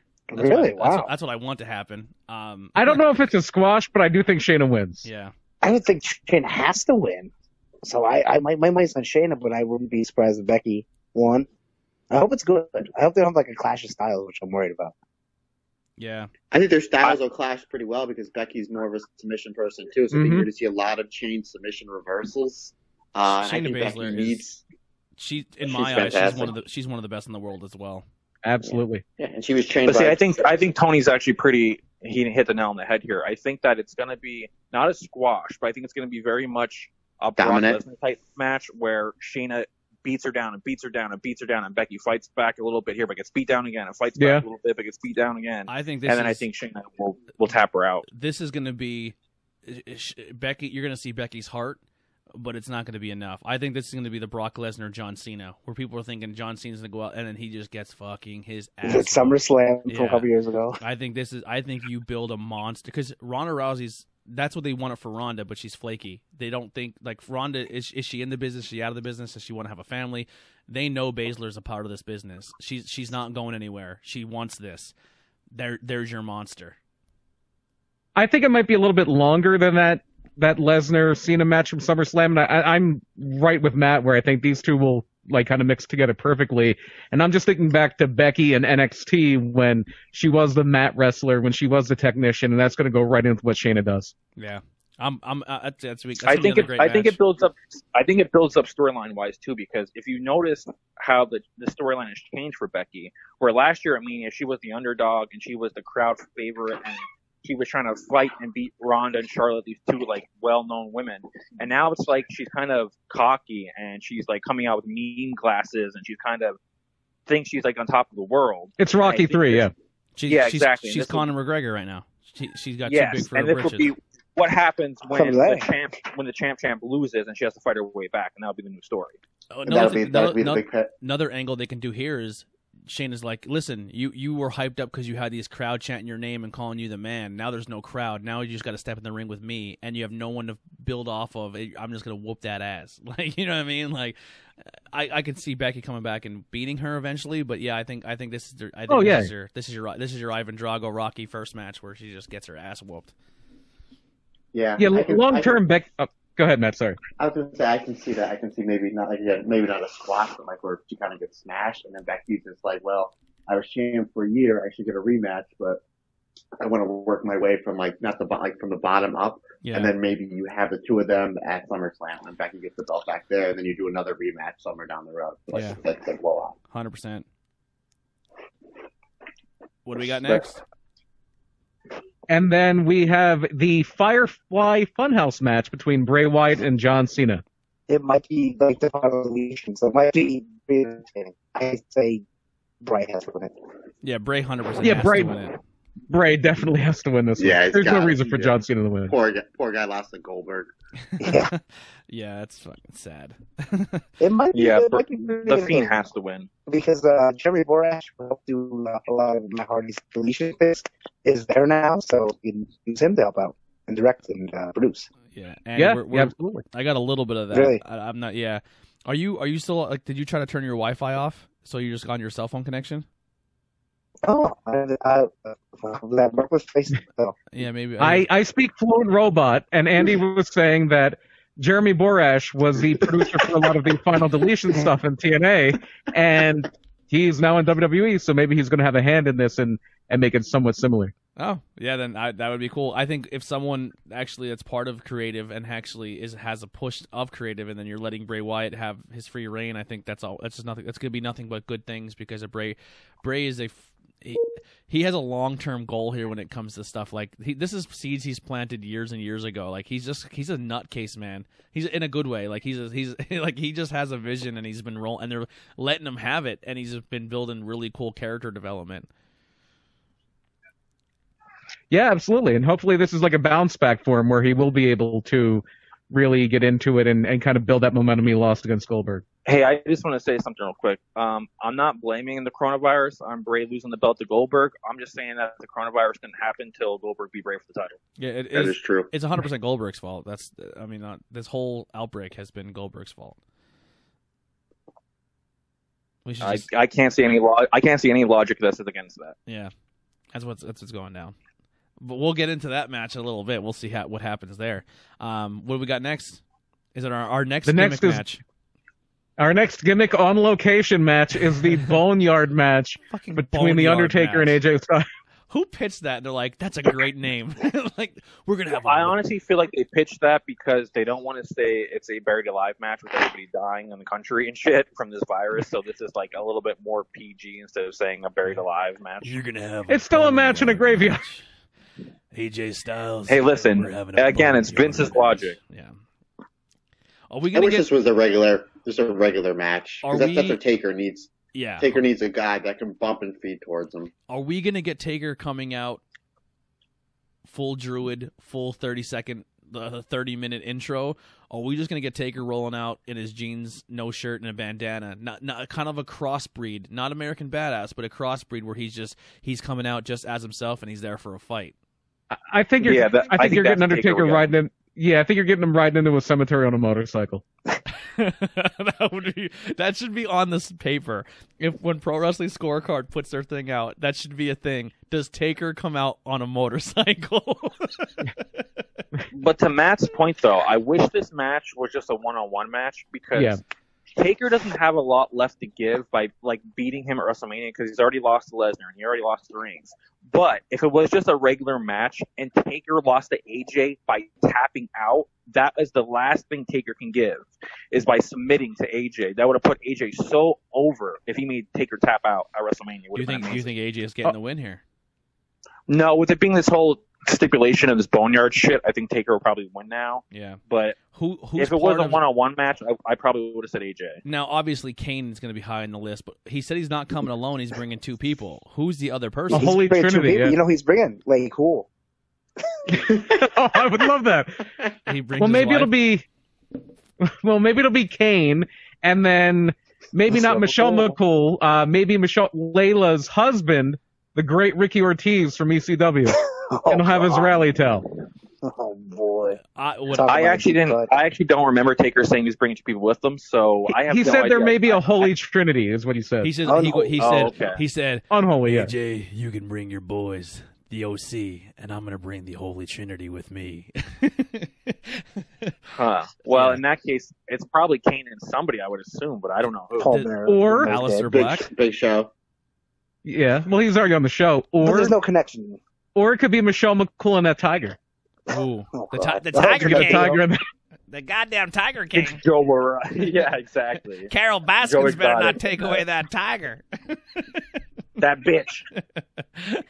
Heidi hate. Tony- I've been doing that fucking Tiger King voice around the house this entire quarantine, and if I die, it's because Heidi murdered me because I have annoyed her to the point where she's going to kill me with this voice. So you know that She's gonna feed you to your dog. Yeah. I haven't watched the Covering second the of it. sardines. I only know him because of the memes. Yeah. So Tony, you know that video they had with Michelle McCool and the Undertaker with the tiger in the pool? no. They did that on Raw a little while back. Like AJ was showing that like Undertaker was in this pool with a tiger and Michelle McCool like, we have to save the tigers. That was done at that Doc Animal guy's like thing in Myrtle Beach. Oh wow, yeah, the guy who's you have to watch the documentary, Andy. It's crazy. It's fucking crazy. So this doc guy, It is pro wrestling. It this is pro doc- wrestling. Oh You my know, God. he- It's Did you know that guy was an indie wrestler? Oh, Doc Antle. He was No, Joe, the main guy. he was a promoter and like an announcer. They did like events there. There's like pictures of him with Tim Storm when Tim Storm was the wow. North American champion. It's crazy. It's fucking insane. Oh, by the way, again, not to cut you guys off or anything, but just giving updates on SmackDown while we go. They officially showed that Braun is facing Goldberg for the title, but they didn't really get into it too much. They didn't explain that like Roman, is Why not explain it? feeling like it. They're just like, oh yeah, they're just like, hey, breaking news here, Braun is facing Goldberg instead, and it's like, okay, Well, Let me ask you guys It makes this. just as much sense as Roman walking out and saying, "I'm fighting you next." And they're exactly, right, Cool. exactly. Since he just got his damn title match by coming out to the fucking ring. Like, yeah. Go ahead. Let me ask you this. Here's what I would have done. Obviously, I would have, once I heard Roman like a week and a half ago wasn't going to be in it, I'm like, it took me about 30 seconds. I'm like, it's got to be Strowman. And it makes sense because I know that they should have crowned him 2 years ago champion when He was has over. to win it. But but here's what I would have done. You've had the Andre the Giant Battle Royal, and it's meant nothing since after the first year. Have the winner of that like whoever wins the Battle Royal wrestles Goldberg for the SmackDown Championship. So this way now that Battle Royal actually means something, and it does Andre's name But right. they can't do the Battle Royal because of like the whole entire Corona shit. So many people. Yeah, they're not you're even right. I doing didn't the think about Battle that. Royal, yeah. Damn social distancing. Didn't even think about that. Yeah. So, and then, well, we just kind of talked about that. Brock versus, I mean, not Brock. Goldberg versus Braun. I mean, you got to give it to Braun. Even if he just holds it for a couple months, he's got it. Get the fucking belt off Goldberg. There's a general rule in wrestling that the replacement guy in a big match like that wins too, just to kind of make the fans happy. Yeah. I don't know. I say Goldberg keeps it. I think he might. I just said that. I think he might. I think he might just to save it for Roman. And here's something. Throw up. I'm gonna say this: in this match, there will be 0 botches. You know why? Previously recorded, so they can edit it all out. Yeah. They should have. They'll just splice. They should have had Caristico in. Yeah. Someone said they can CGI like 2 guys in green screens holding Strowman's legs up for the jackhammer, so it looks like fucking Goldberg's holding them up there. Oh my god! They can use wires. They can just use wires. Yeah, at the top wires of from the performance ceiling. center. They said, yeah. Well, here's something too they could do. I was just thinking what Andy said that he thought that Goldberg was going to win. Obviously, the whole thing was to put the belts back on Roman. So what if Goldberg wins here, and then on like one of the SmackDowns, just to pop a rating, you do the main event of SmackDown in a week, 2 weeks, 3 weeks, what have you, is Goldberg versus Roman, and that's where you put the belt back on Roman. They can do that. Dude, if Strowman goes out there and gets squashed again at a pay-per-view by a fucking old, I would just, he's gonna put him on suicide watch. He's gonna kill himself. Like, it is kind of do or die. He said it like 0-8 or 0-9 in pay-per-view title matches now. He's 0-8. I'd be like, I quit. Like, I fucking quit. like, I'm done. You had me pick up fucking semi-trucks and flip ambulances and do all his incredible feats of strength. And I lose to fucking a boxer and fucking Goldberg in the matter of a year? Like, get the fuck out of here. Yeah, after he got over, too, he was crazy. He was real hot. But do you guys, here's the thing, though. Do you guys think there's any punishment for what Braun said online about indie wrestlers saying, hey, if you're an indie wrestler and you're crying that you can't afford to pay your bills, we'll work harder and all this other bullshit, and you'd be in a better predicament where you can pay your bills. And it's like, man, just keep your mouth shut. You got a guaranteed contract. I don't think so. I know who runs that company. I know who runs that company. I don't think he's going to be mad. No, I don't think he gives a shit all. I agree with Andy. I don't think he cares. I don't think he knows what Twitter is. Yeah.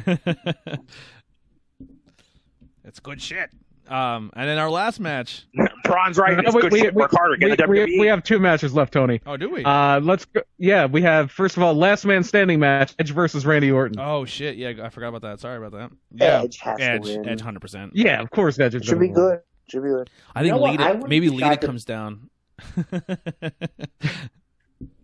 I wouldn't be shocked if Randy wins just to keep the feud going. Oh, maybe, yeah. But I think Edge is only supposed to do 3 or 4 matches a year just because of how much punishment you can take out of the neck. Yeah. But I'll tell you what, you look at this card of WrestleMania, there's a good 4 or 5 matches that I'm like, I wouldn't be shocked if they went this way with it. Yeah. Yeah, I kind of agree with Matt here, where I think if there was a crowd and everything was going according to plan, I think Edge definitely 100% wins. But now, since there's not, I could see Orton winning and then making this match have a rematch of SummerSlam where Edge gets a big win. I think SummerSlam is going to be fucking huge this year because I think they're going to. Is there going to be a SummerSlam? That's true. We don't know. That's the if thing. It happens, man, they're going to all the stuff that they couldn't do with a crowd in front of them. They're going to definitely blow off on their next pay-per-view. You know, the Hall of Fame's supposed to be the night before SummerSlam. Now they're saying. Yeah.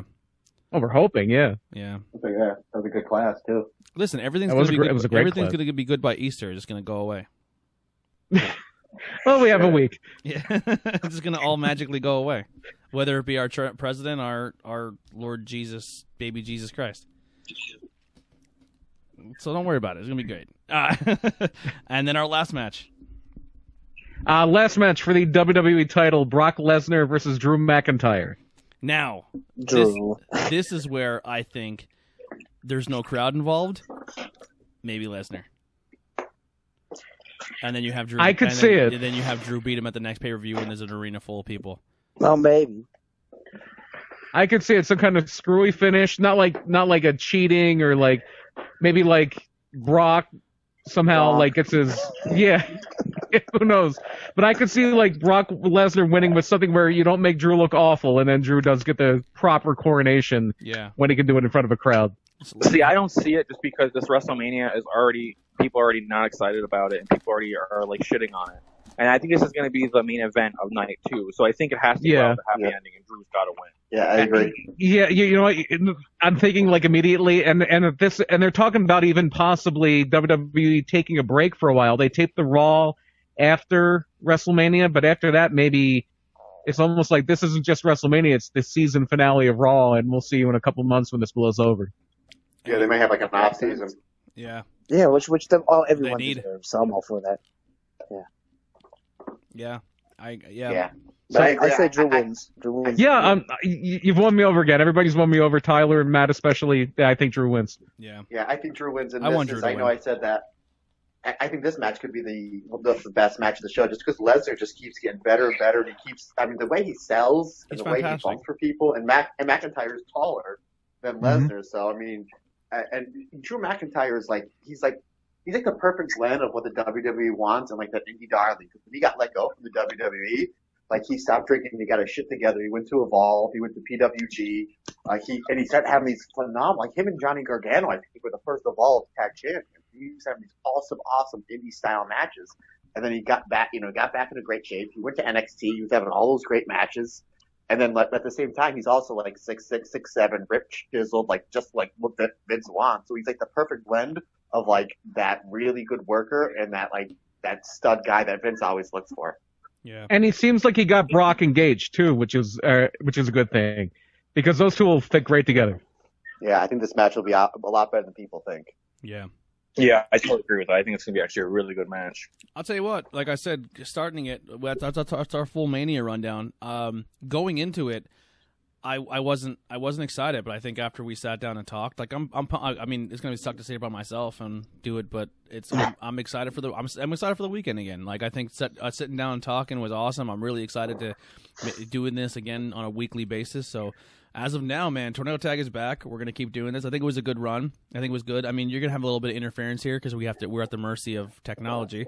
But I think besides Andy turning into a robot a couple times, I thought this was That was great. the best part. Yeah, I thought this was great. And I'm very happy Change his gimmick. that we were able to do this, man. Like this is awesome.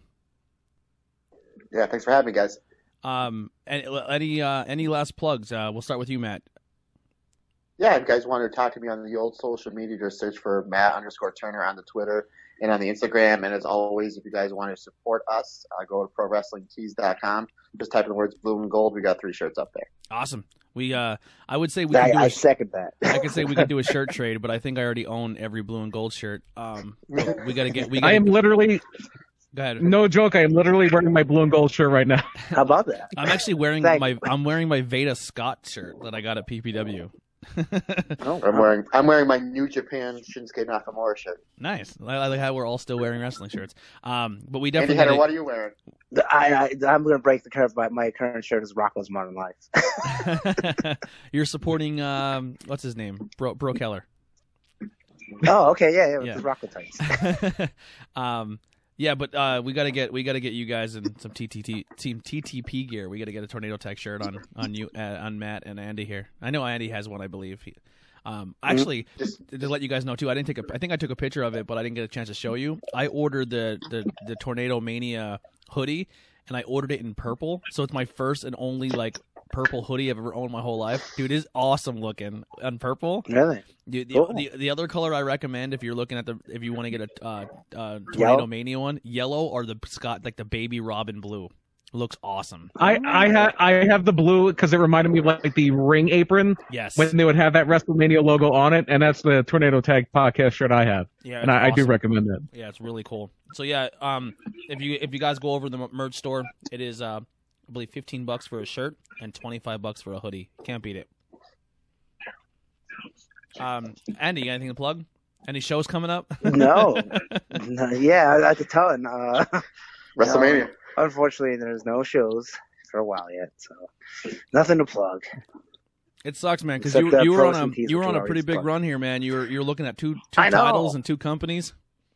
Yeah, I mean, I was every Friday and Saturday there for a while, and there's just like, rip, hey, but I look at it like this, and any new wrestler should. It's a nice time off to heal your body. Are you also still continuing to work out at home, like doing some push-ups, sit-ups, dips to keep yourself? A little bit. DDPY. DDP Nice. yoga. Nice. You know? Every day for me. I've been trying to get into more of the DDPY, but my back is still so screwed up, and I'm still twisted like a pretzel that it's so uncomfortable for me to get in certain positions. So I've been kind of not doing my yoga. But I wake up every day like I think I'm going to start today, and then I get down to like one position. I'm like, oh god, I can't breathe. Yeah. Yeah. Have to just use the chair, like you said. Hey, if you need to use the chair, make it your own. Yeah, I gotta figure something out. I gotta get going again on it. Tyler, anything you want to get out there? No, nothing to plug, but it was great to be back, guys. Yeah, I'm super excited, man. I can't wait for this being a regular thing again, and hopefully the people like it too. Like I said, for now, YouTube, if you look at YouTube, it's going to be a little bit of a gap there. I'm not going to render this and put it on YouTube with video. I did it for the last Bang and Beers because halfway through we lost video, so I just did the audio only. But I think from now on we're just going to be audio only podcast, and then when we come back we'll go back to video. But there's going to be a gap in the video number, so it'll be like number whatever 30, 54, whatever we were at, and then it'll be like however long we go, just audio only. And then maybe even the lost episodes. Yeah, and then I don't mean to cut anybody off, and I know we got to wrap this up. But if you guys ever want to have me on the Bang and Beers podcast, one of my good buddies actually owns the Funk Brewing Company. Okay. So if you want to do if you want to do like a 4-way thing or a 5-way thing, yeah, with them, I can probably arrange that. Cool. Yeah. Well, we actually been going. There's our newest episode out now. As we were at Liquid Noise Brewing Company. Like if brewers are willing to have us, we will go to the brewery and go and try beers and sit down with the brewery, interview them, and find out how they went about it. So if they're ever interested, tell them to hit us up, and you can definitely join us on that episode. Yeah, I don't think that they would have a problem with it. Once this whole quarantine's over with, we'll definitely get that working. Yeah, put the word out. We'll definitely do it. That'd be awesome. I know you're a craft beer drinker, right? I sure am. Awesome, I will be drinking some fancy beers in the next 2 days for my Wrestlemania party with myself. So yeah, I have to go get some, but I'm definitely gonna go make that happen. I gotta probably go tomorrow morning because I know there's the one beer place in Monte City still open. I'm gonna go grab some beers. There you go. I need some for Mania. Brian, what do you got going on? I have Murder My Dude going on, and it's this quarantine has been good business for us. I can't lie. You guys have been killing it. We've been doing very well for ourselves. We've been doing very well internationally. Like, somehow we're like the hottest show in Canada now. I don't know how that happened.